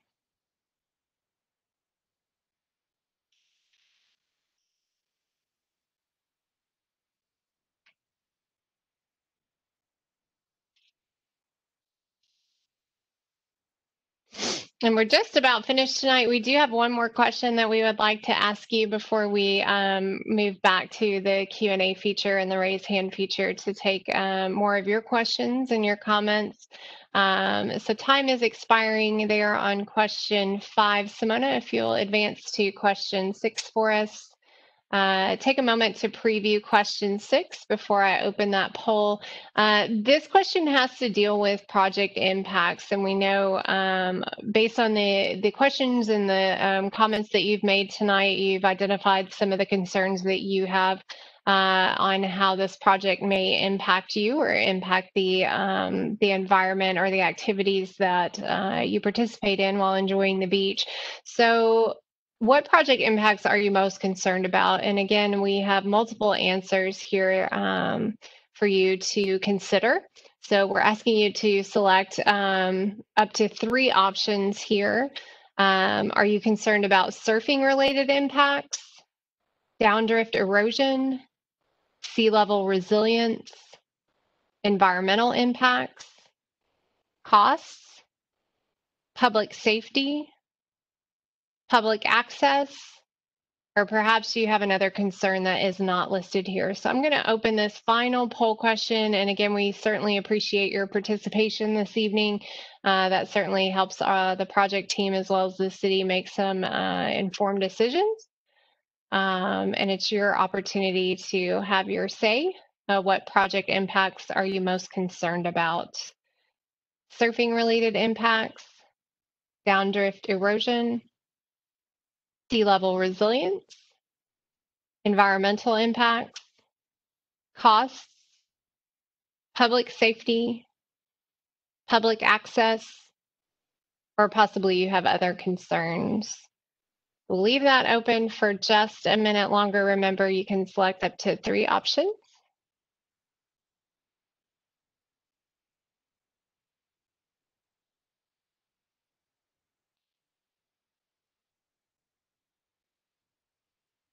And once you've submitted the responses to that final question, we'll let that poll close out in about 30 seconds, but we will return to our Q&A feature. So as you're finishing up responding to that poll question on your screen, Simona, if you will toggle back to our ask a question or provide a comment using the Q&A feature. We'll certainly take more of your comments and your questions using that feature this evening. So I want to point out the time. It's about 7:30, and I'll make another call out for the time at the top of the hour at 8 o'clock, but we're going to try to get through all of your questions this evening. And for those of you that may just be making comments but you don't have questions, we'll be publishing those, and the project team will be reviewing those as well. So I would like to pick up with the panel. If the panel will come back online and be ready to respond to questions. It got lonely here for just a moment. If you guys want to share your cameras, I'm going to see if Brian, maybe you want to respond to Matt's question. Matt's question is asking about some of those alternative solutions that maybe you haven't discussed tonight. Have you considered piping the sand vise dredge or truck? Have you considered piping the sand vise dredge or truck? Maybe having trouble translating. Piping sand. Yeah, I don't. Perhaps he meant via. Yeah. Via or versus. Yeah, via. Thank you. I appreciate that. Have you considered piping the sand via dredge or truck? Yeah, so I think we're looking at both trucking options and dredging options. Well, I guess we're like this sand retention 3 option, for example, is setting up a place where the city can access hopefully a large deposit of sand that could be accessed with like traditional construction equipment. You know, out there with a loader and some trucks, and you could truck the sand down the beach to where you need the most, assuming you have beach widths to truck. So yeah, I think both options are on the table. Thank you, Brian. Some questions that came in prior to the poll, citing Oceanside Boulevard and Wisconsin Street. Are those the primary considerations for the placement of the 2 jetties? Do you want to respond to that or revisit that again? So the first part of that question was, can you read that again? Sure. I apologize. Of course I can. Would Oceanside Boulevard and Wisconsin Street be primary considerations for the 2 jetties? They're not primary considerations for the 2 groins, so I think those sites make sense amongst others, but yeah, I'll leave it at that for now. I'm interested to see the polling results and where you think makes the most sense, but I think those sites do make sense. Thank you. I'll just mention that the options that we presented in question number 5 are not exhaustive by any means, and we don't mean to imply that those are the only options available. Hopefully that was understood by the other options in there that allowed you to indicate that we should be exploring other locations. Thank you, Russ.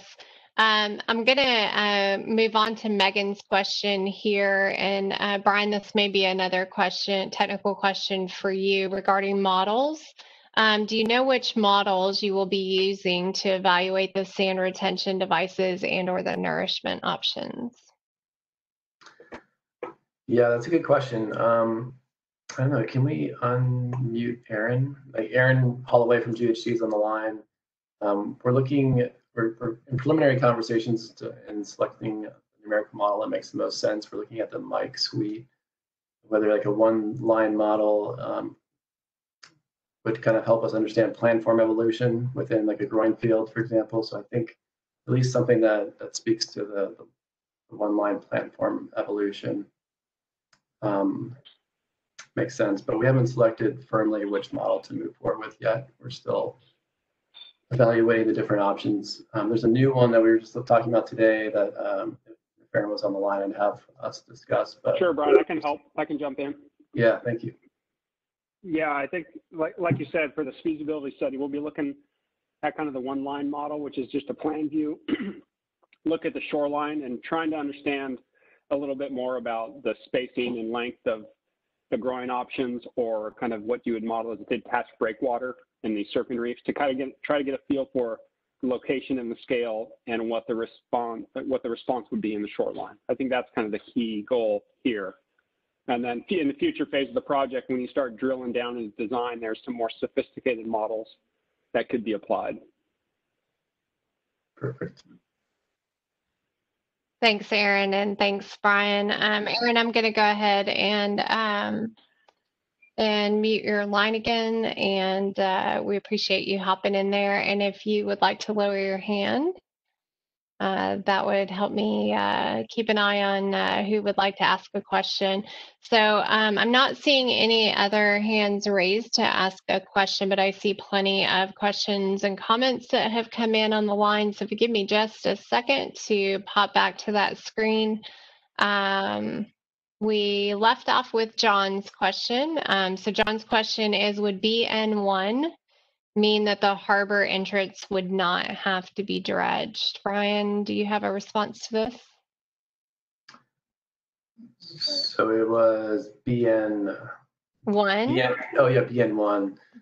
So that's a good question. The answer is likely no, and the reason why is because we have this kind of bimodal transport. You have the transport going in two directions, so you'll still have sand going into the entrance channel from northward transport of sand from, driven by these south swell events.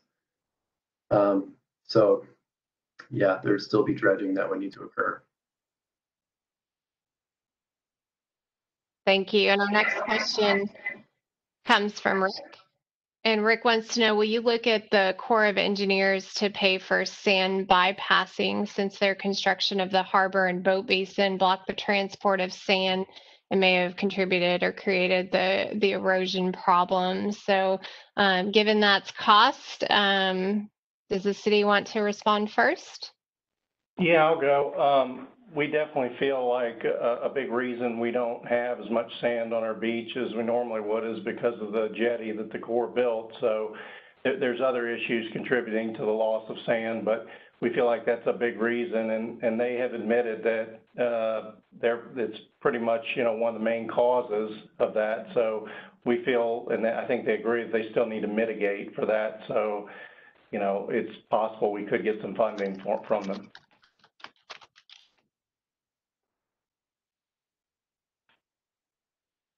Very good. And I do see another question that's come in from Emily on the Q&A feature. So we'll pick up it with Emily. And Simona, if you're keeping track, I may have you help pick up for me after this question. So the question from Emily at 6:50 p.m.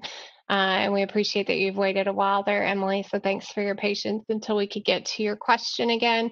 Have you considered the negative effects on wildlife, including the grunions and snowy plover? So I think this was also the question that she asked in her own voice, and that you guys responded to. If and Russ had mentioned that there's an obligation to make sure that all of those considerations are captured on certain permitting and approvals. Does anyone want to continue to respond to that?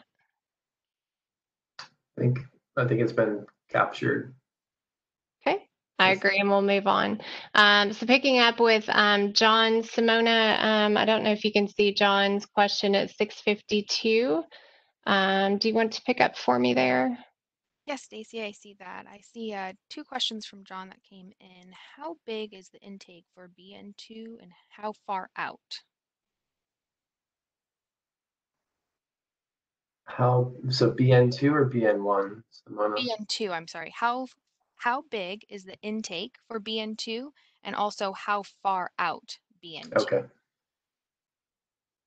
I don't have thanks for the question, John. I don't have the exact diameter handy, but I think like ballpark it was like a 10-foot diameter kind of ring or a circle that this thing would create. And it would be on the intertidal beach essentially.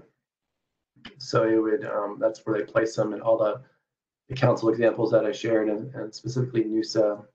I'll flip back to it if it was easy, but basically you kind of have it within the intertidal portion of the beach. You fix the system in, and then it kind of spins around and digs this big hole in that location, and that sand pumps to where you need it. And since I've been doing this for a while in Australia, there's a lot of data on how quickly that hole fills back up, and it fills up remarkably fast, as you might expect. Thank you, Brian. Our next question is actually about BN2 as well. This is from Bill. BN2 scaled down mobile solution. Are those pipes then permanently in place or are they visible? So different councils have different systems, is my understanding. The NUSA example has underground pipelines. The 12-inch pipeline that's buried underground, but you can just as easily have them kind of highlined. You can have them laying on the beach like Manson's doing right now in the city of Oceanside. Granted, the Manson pipelines are way larger, I think 24 or 28-inch diameter. These would be 12-inch diameter, so half or the size of those pipelines. And yeah, you could either run them along the beach or have them buried. I think for the long-term solution, it would make sense to bury them, and especially to try to get around certain pinch points, like in front of the pier. Perfect, thank you. Bill also had a second half of his question with BN3. With multiple possible sand sources, are pipes always deployed? So with BN3, are pipes always deployed with multiple sand sources? The answer is no. That would be there'd be like one-off efforts every time. So it'd be you mobilize a contractor, demobilize, mobilize, do the work, demobilize. So similar to kind of the Manson or the Harbor Dredge exercise, where they do the thing, they mobilize, and then they do the work for 10 days or so, and then they demobilize. So it'd be similar to that. Thank you. Our next question comes from Kurt. Do you anticipate large volumes of sand coming to the beach from the Buena Vista Lagoon on an ongoing basis? So that's a good question. Of course, as part of the restoration project, there's a large amount of sand they need to define a place for. And some of that is beach compatible. So I think it's in the city's best interest to take advantage of that. And I think that's already part of the planning process and something that's been identified. And then if this lagoon is restored to more of a tidal regime, which I think is the plan, there would be some flood shoal deposits similar to San Alejo and San Diego and kind of Los Penasquitos. Like all those lagoons have to manage sediment within them. So there would probably be something like 20,000 cubic yards or something a year that would come out of that system, that need to be dredged from that system to keep that tidal entrance open. I'm just kind of ballparking and using those examples down coast to kind of derive those numbers. I don't know the exact numbers. I'm not working on that project. Thank you, Brian.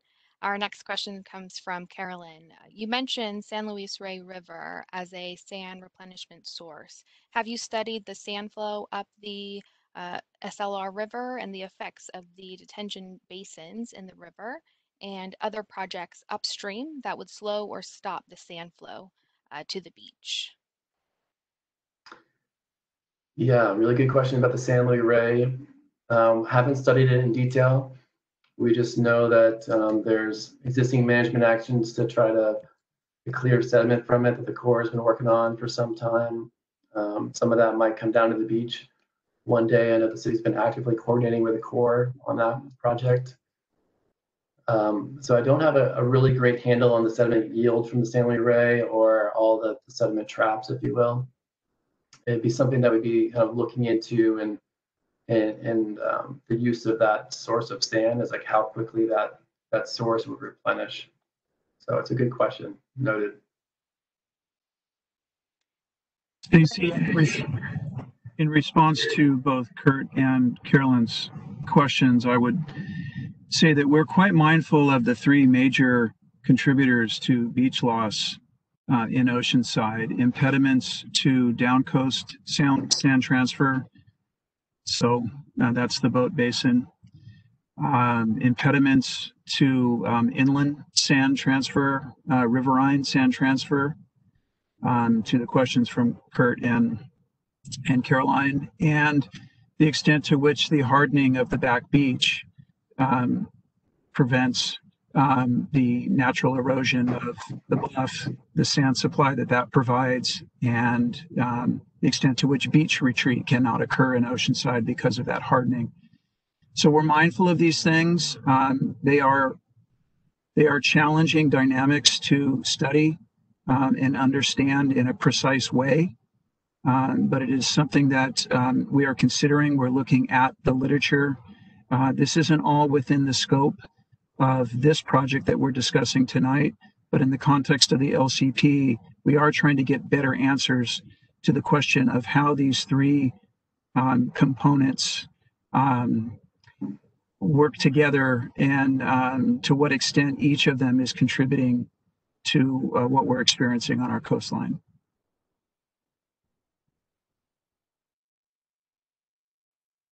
Great comments, Russ. Thank you. Next question comes in from Venus. Regarding the next step slide, one of the proposed plans of action surrounded stakeholder and public engagement. Their question is, how do you plan to engage with the public? Any specific modes of operation? What does that look like? Thank you. And then they want to thank you for answering. I'll take that one. Brian and I have met with several of the resource agencies, and we're going to continue meeting with several more. Obviously we're having this workshop here tonight. We would have liked to have had it in person and been face-to-face with everyone, but in these times we're having to do it virtually. We're going to continue engaging some stakeholders in the resource agencies, and then at some point in the future we're going to have to start narrowing these concepts down. We look to probably spring of next year bringing a draft report to council to discuss what we think are probably what our recommendations are going forward, and there'll be some public discussion there as far as do we want to adopt those recommendations, or is there another path we want to take?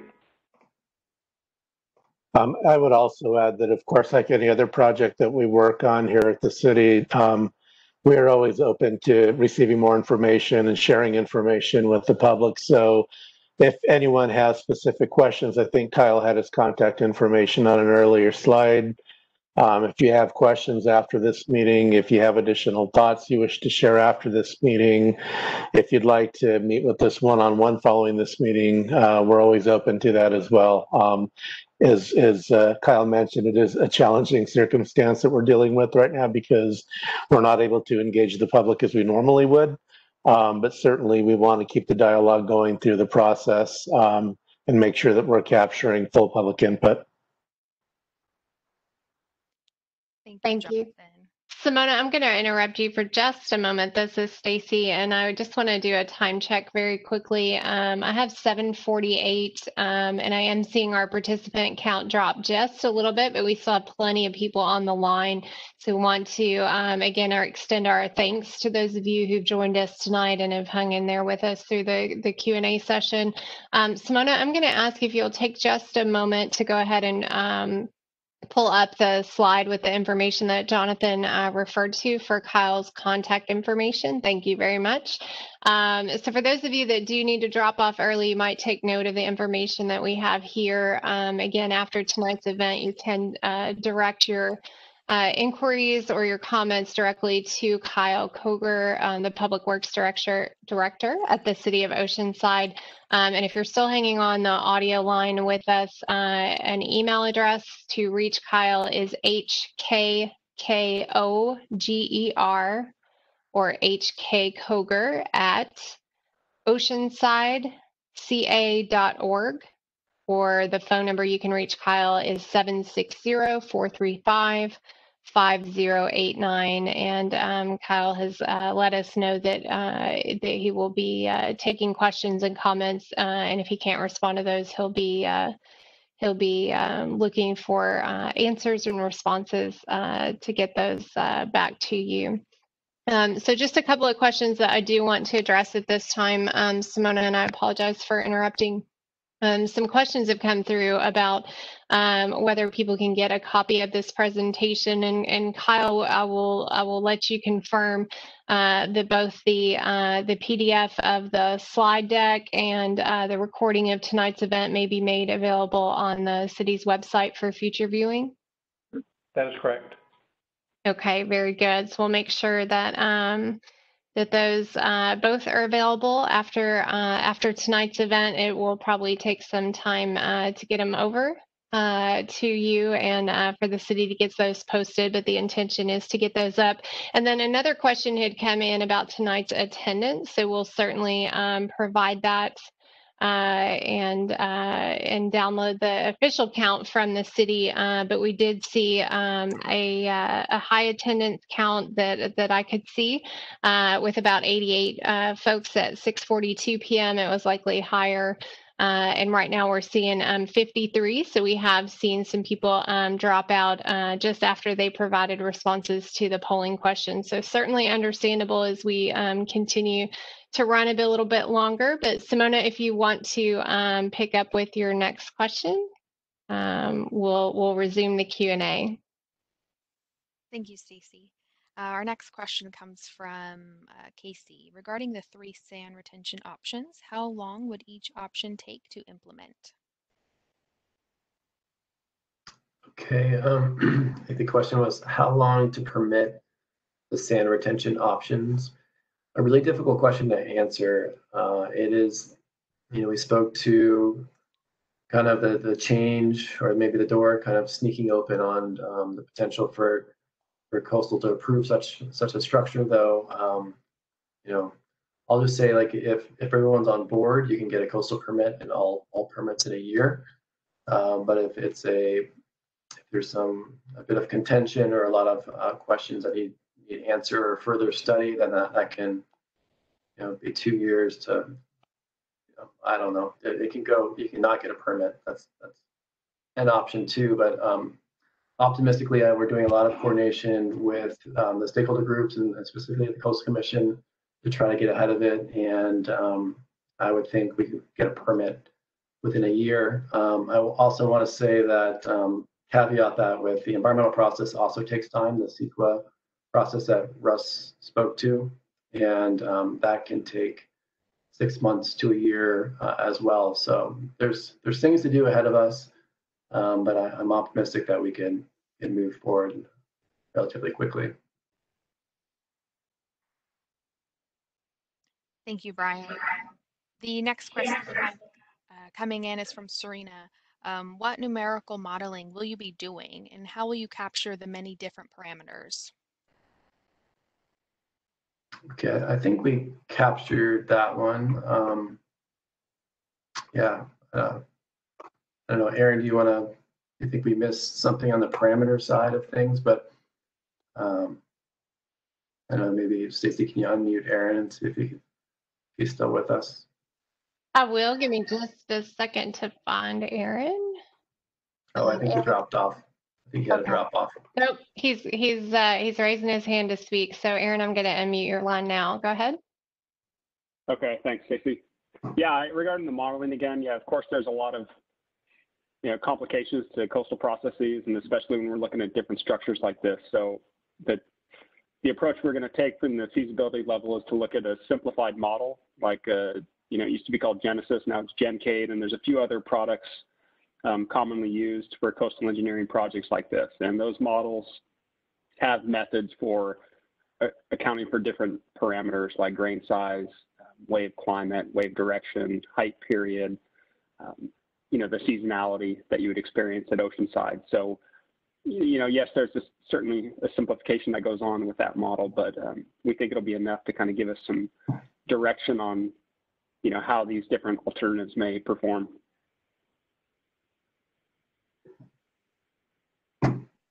Thank you, Aaron. Our next question comes from Nick. Regarding the groin length, how many feet will be in the beach and in the ocean?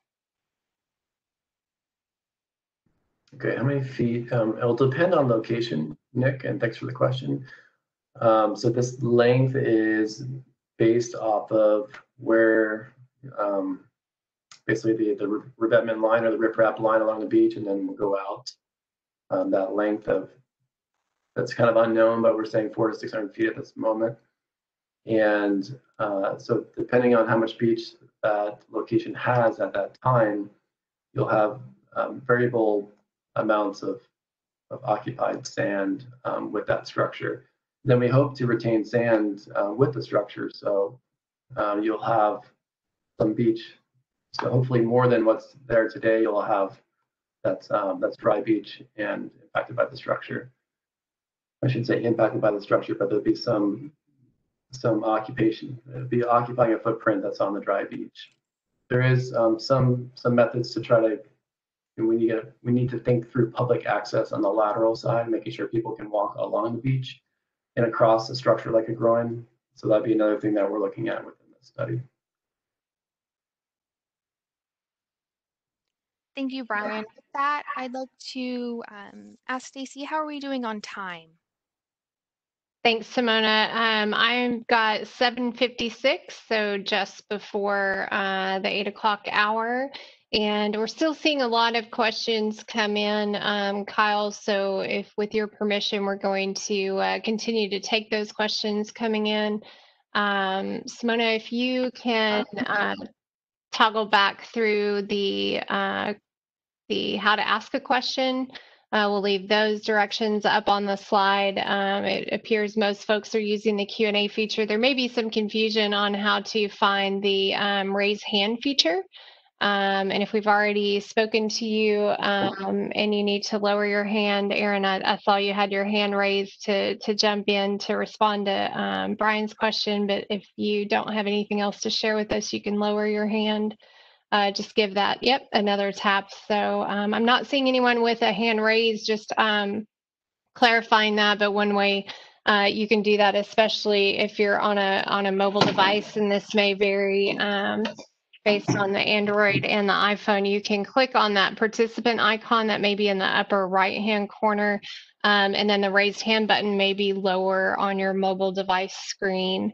So it's maybe not very intuitive. If you've lost that or haven't been able to find that, we apologize for not pointing out that may be at the bottom of the screen after you click on the participant icon. So we have the Q&A feature open. We have the raise hand feature open. And Simona tells me that I'm going to pick back up with the questions at the 7:10 mark. So a question comes in from someone by the name of Shant, who says on the south side, especially maybe in the 1200 block of South Pacific Street, and south of there has been decimated. There's been exponential loss of sand, upwards of 20-foot loss of sand, leading to collapses. So there's certainly some concern, it looks like, around potentially a safety issue, perhaps a loss of tourism issue, and homes that may be in danger. So he's hoping that there's not analysis paralysis with the process, and he prefers action. So Kyle, you may want to respond to this. I know when we wrap up tonight, you're going to kind of go through your next steps. Do you want to talk a little bit about revisit how the city is taking this on as an important problem to solve? Yeah, I mean, I agree with his comment that the South O has been hit pretty hard. I really want to finish this study up by spring of next year and then move to the next phase, which is, design and permitting of whatever options we come up with. And then after that, look towards construction. I mean, we're a long ways out, but I really want to get this going. I think there's a real need. So it's important to the city. We hear it from the citizens all the time, tourists. We know we need to get sand on the beach. So thanks.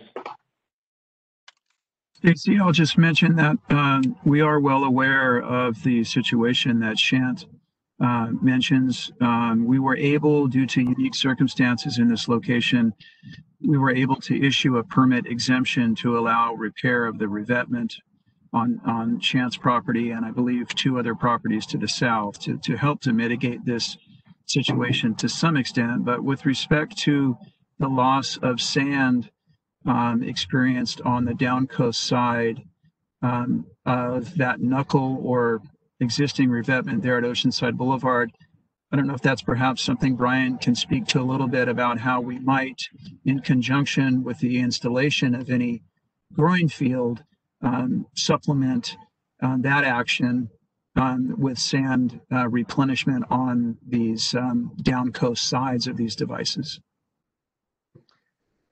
Yeah, I'm actually bringing up Google Earth to get to that location, but yeah, as you mentioned, Russ, any option that we consider would have this need to mitigate downdrift impacts. So there'd be an amount of sand that needs to move past our retention every year, and we're throwing out a number like 200,000 cubic yards.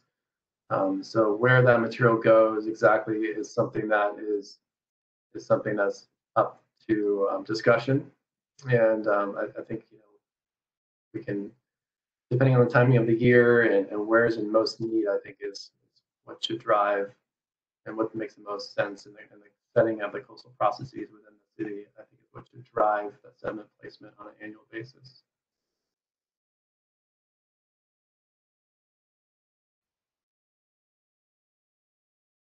Thank you, Brian, and thank you, Russ and Kyle, for responding there. I'm going to take just a minute to continue to find our question. I know more questions are coming in, and we're reviewing those. If you haven't seen your questions published, a few more are coming in, so please be patient with us as we review those. So we certainly want to keep focus of the reason that we're here tonight, which of course is the need for sand retention, beach nourishment solutions. But a comment has come in from Edward, and I'll ask the city if they care to respond. If they're truly concerned about wildlife, why don't we enforce the no dog log on the beach? It's become a dog beach, which chases birds away. Does the city want to respond on dog law enforcement? Ed, I appreciate that question, and I will speak with code enforcement and our lifeguard staff about the extent to which enforcement of this prohibition is occurring, and I will circle back with you. I have your contact information. Very good. The next question comes to us from Paul, and Paul wants to know, assuming loss of sand continues at the current rate, Brian, do you have a critical timeline to take action? I know you just discussed the sand loss, and do you want to put a timeline on when we need to take action? I really don't have a great answer to that question. I'll look to maybe the city, see if they have an answer as far as sand loss. Like if there's, I don't know, if there's no real trigger to me of when this needs to happen. I think the city has kind of made it clear that the time's now to act, and the city is trying to take action on this. And I think they've really shown good faith in that, and trying to run parallel tracks of the Army Corps program and the feasibility study that's going on there, and taking this study on their own. So with that, I'll hand it off for any additional comments.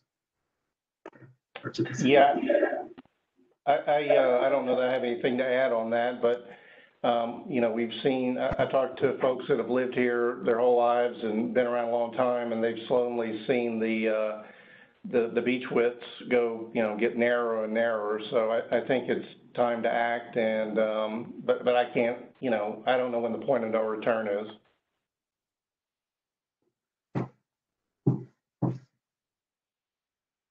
Thank you for those responses. I'm going to move on to Bob's question. Brian, this one is directed for you and has to do with the BN1 fixed bypass system for the beach nourishment solution option.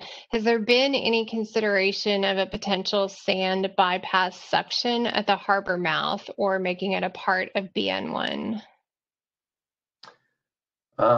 So we have not tried to couple it with a suction or an intake within the harbor, because we view that as already have been done. That the project I spoke to in the 80s and decommissioned in the 90s, that project had quite a bit of issues, and I mentioned three of them, which the fluidizers and the kelp and the funding. It seemed like from talking to the Corps, the funding piece was a pretty significant one, and that just needing to run that program and run that system every year.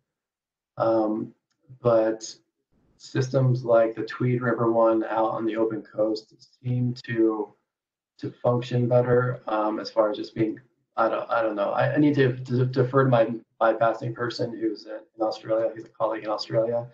But we really thought that the fixed trestle system would function better than trying to grab sand within the harbor, which is kind of leveraging that experience from the system that failed. Thanks, Brian. I'm going to move over to the audio line now. I do see one hand raised, so I'm going to call on Matt for Matt Caulfield. So Simona, if you could set our speaker timer, and Matt, I apologize if you've been waiting a while, but I wanted to remind Matt you have 2 minutes when I unmute your line, and you can state your name and your organization or affiliation and ask your question or share your comment. So Matt, I've unmuted your line and you can begin. Right. Hi, actually, this is Pat Caulfield. I'd like to thank everyone for this presentation, especially the city for funding the sand study and for choosing one of the best engineering companies around to do the sand study. Looking at the scope of work, it seems rather daunting that anyone's going to come up with much of anything. So far, we have 2 groins that'll cost $20 million. That will have a very minimal effect. It seems to me also that the city of Oceanside cannot even afford those 2 groins. Going forward, we have to understand, I'm sure everybody understands, that the city of Oceanside, that the ocean is our economy and it is our lifeblood. It is imperative that we retain the sand and replenish the sand. Not having the funds, we have to seek outside funds. We will seek them from all venues, but most of our effort should be put in seeking these funds from the federal government. And that's where our energy should be put. there are many options available, and one option would be to have a committee that's a combination of the city and the citizens. Many citizens here are among the best and the brightest. They've dealt with the government for many, many years. They understand the government. They could be part of a pro bono committee, and it could be a very persistent effort going forward. And if we go forward, we should not be thinking in terms of a small, minimal effort. We should be thinking in terms of a much bigger effort. Because when these funding agencies fund, they do not want to risk their funds. They want to put their money on a sure thing. So we should be looking at a state-of-the-art plan, a plan that would be the gold standard not only for Oceanside, but for all of San Diego, for all of the West Coast. Once again, our best effort would be going to the federal government with a very, very good committee. Thank you for listening. Pat, thank you for those comments and thank you for identifying yourself. We did let you run over just a little bit because we haven't had that many speakers who have raised their hand to speak tonight. So Pat, I'll ask you to move back to that raise hand feature, and if you'll tap it again for us to lower your hand. And then I will ask the city if they care to respond to Pat's comments on the need for federal government funds. I thought you made a lot of really good comments, and I agree that the federal government needs to play a big part, hopefully, in whatever we come up with. I think the reason that we're not maybe looking at a grand solution at this point is it's important for us to find something that the resource agencies will buy off on and let us do a pilot. So I think we need to start small and then prove something will work, that it's not negatively affecting others, and then we can possibly, go from there. I think if we get to the point where we get a project that can be permitted, that people are happy with, I think there'll be some funding opportunities that we can go after. And like I said, I think we need to start small and then grow it from there. But I thought you made some really good comments. Very good. Thank you, Pat, again for your comments. And we're going to move back to the Q&A feature to take some more questions there. Just a quick time check. I have 11 minutes after 8 o'clock. So Kyle, I believe we were willing to go to about 8:30. I still see just a handful of questions that we can try to sum up. So I'll let you know just before 8:30 hits, and you can make some closing remarks. For the beach nourishment solutions 1 and 2, and this is going to be for Brian, and this question comes from John. Again, what are the pipes made of? Right. I assume HDPE, though we haven't dug into the details on those options. But I just know that's kind of the state of the industry, is use of HDPE pipes. Very good. And the question, the follow-up question that was, how do you handle corrosion, or how do you protect people and wildlife from the suction? Okay, so I think the first one was to do with corrosion, and HDPE does it kind of takes care of itself with being an alternate kind of material. And then as far as wildlife impacts, that would be something that we would need to kind of work within, work around, and try to do the least environmentally damaging thing we can, try to manage sand resources within the city. So good case studies from Australia to look to, and how they've managed that. A lot of sensitive resources there as well. So similar, comparable kind of case study. Very good. The next I'm going to wait for that feedback to settle down. There we go. So the next question is likely directed to the city. So Kyle, I'll ask you to take this question from Lauren. And Lauren wants to know, will we see the results of the polls that were taken tonight? Yes, we can make that available. Very good. DM has asked another question, and this is more of a technical question, so I'll direct it to you, Brian. Has there been any thought given to the highly contaminated water and therefore sand from the San Luis Rey River, such as the pesticides, sludge, microplastics, and using this sand from the river for replenishment? Yeah, so we'd have to look at all that. There's a federal process that the sand would need to be tested against. It's called the Inland Testing Manual. And the US EPA and the Army Corps essentially manage that program. So we need to, in the next stage of this study, is to kind of dig into the chemical and physical. We'd be looking at the physical properties during this phase at a high level, but the chemical properties would come during the next phase.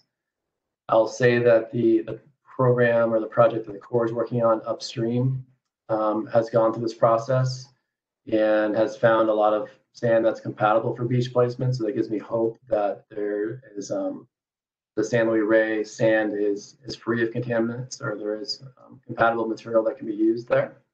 And especially in the mouth where that material is subject to periods of the year that it's subject to tidal action, and it's kind of a dynamic environment. And sandy, usually sandier materials are less likely to be contaminated. But good comment. Very good. I see that John has a similar question about pesticides and agricultural runoff. And he cited a source that shows where pesticides could be used. So John, hopefully that response also addresses your question or concern. So I think that brings us just about to the bottom of our questions today. Simona, I'll let you catch up there on the back side to make sure that we've published what we can. But I think a follow-up question had come in from Sherry about posting or sharing rather the results of the poll questions this evening. So although the city has responded to yes, are you anticipating that the results of these polls will be posted with the other information such as the slides and the video, or do you feel like those may come out in future reports? Yeah, I think we can probably post it all together, so. Okay, very good. We'll make that available to the city, of course, along with the recording of tonight's event and a copy of the slide deck so that can get posted to the city's website. I do think that is just about the end of the Q&A. I'll leave it open just a little bit longer in case there's something I missed, and if we've missed your particular question, you can certainly let us know. I see a few comments that have come in that we've published along the way as well. I'm not seeing anyone with their hand raised, and I'm certainly seeing the participants getting ready to head to bed. I think we have 33 folks left on the line. So for those of you who have hung in there with us, we're grateful for your attendance and your participation. Certainly your questions for clarification and your comments are important to the city and to the project team. So at this time, it's about 8:17. I want to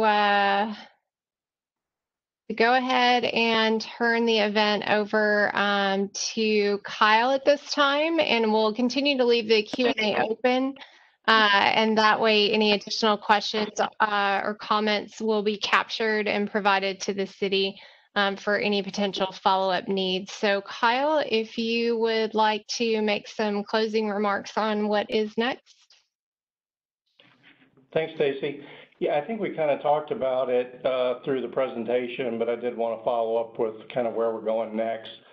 So we'll continue to engage stakeholders and resource agencies. We've engaged several groups so far, but Brian and I have several more to do.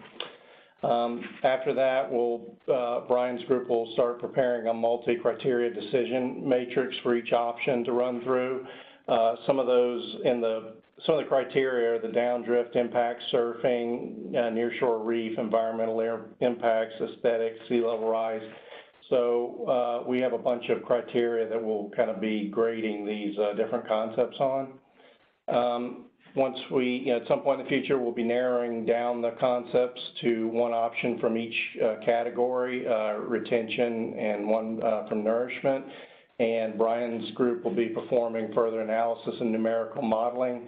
As Brian stated earlier, it's not going to be just probably one thing that's chosen. It needs to be a couple that can work together. We're also going to be seeking some grant funds for the next step once we, get through with the feasibility study of, we'll come up with an option or options. We'll have to engineer and then construct it at some point. So we're going to keep looking at grant funds. And at the end of this feasibility study, we're looking to bring a draft report to the City Council sometime in spring of 2021 for more discussion before we issue a final report. If we go to the next slide.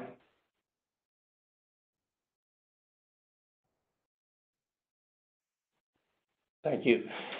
So I'm sure plenty of questions might come up after tonight's workshop, and so if any additional comments or questions come up, I'd ask you to send them to me. I've got my email address and my phone number, and any questions that come in, I'll try and answer. If I can, I'll pass them on to Brian, and we'll try and get them back to you in a timely manner. I want to thank everybody for their participation tonight. It was a lot of people showed up. We're really happy about. And as I said, if any more inquiries come up that you think of tomorrow or the next day, give me a call or send me an email. Thanks again. Thank you, Kyle. And thanks again to the panel, to Brian Leslie of GHD, Jonathan Borrego, Russ Cunningham, and of course, Kyle Koger from the City of Oceanside for responding to questions tonight. We appreciate your time as well.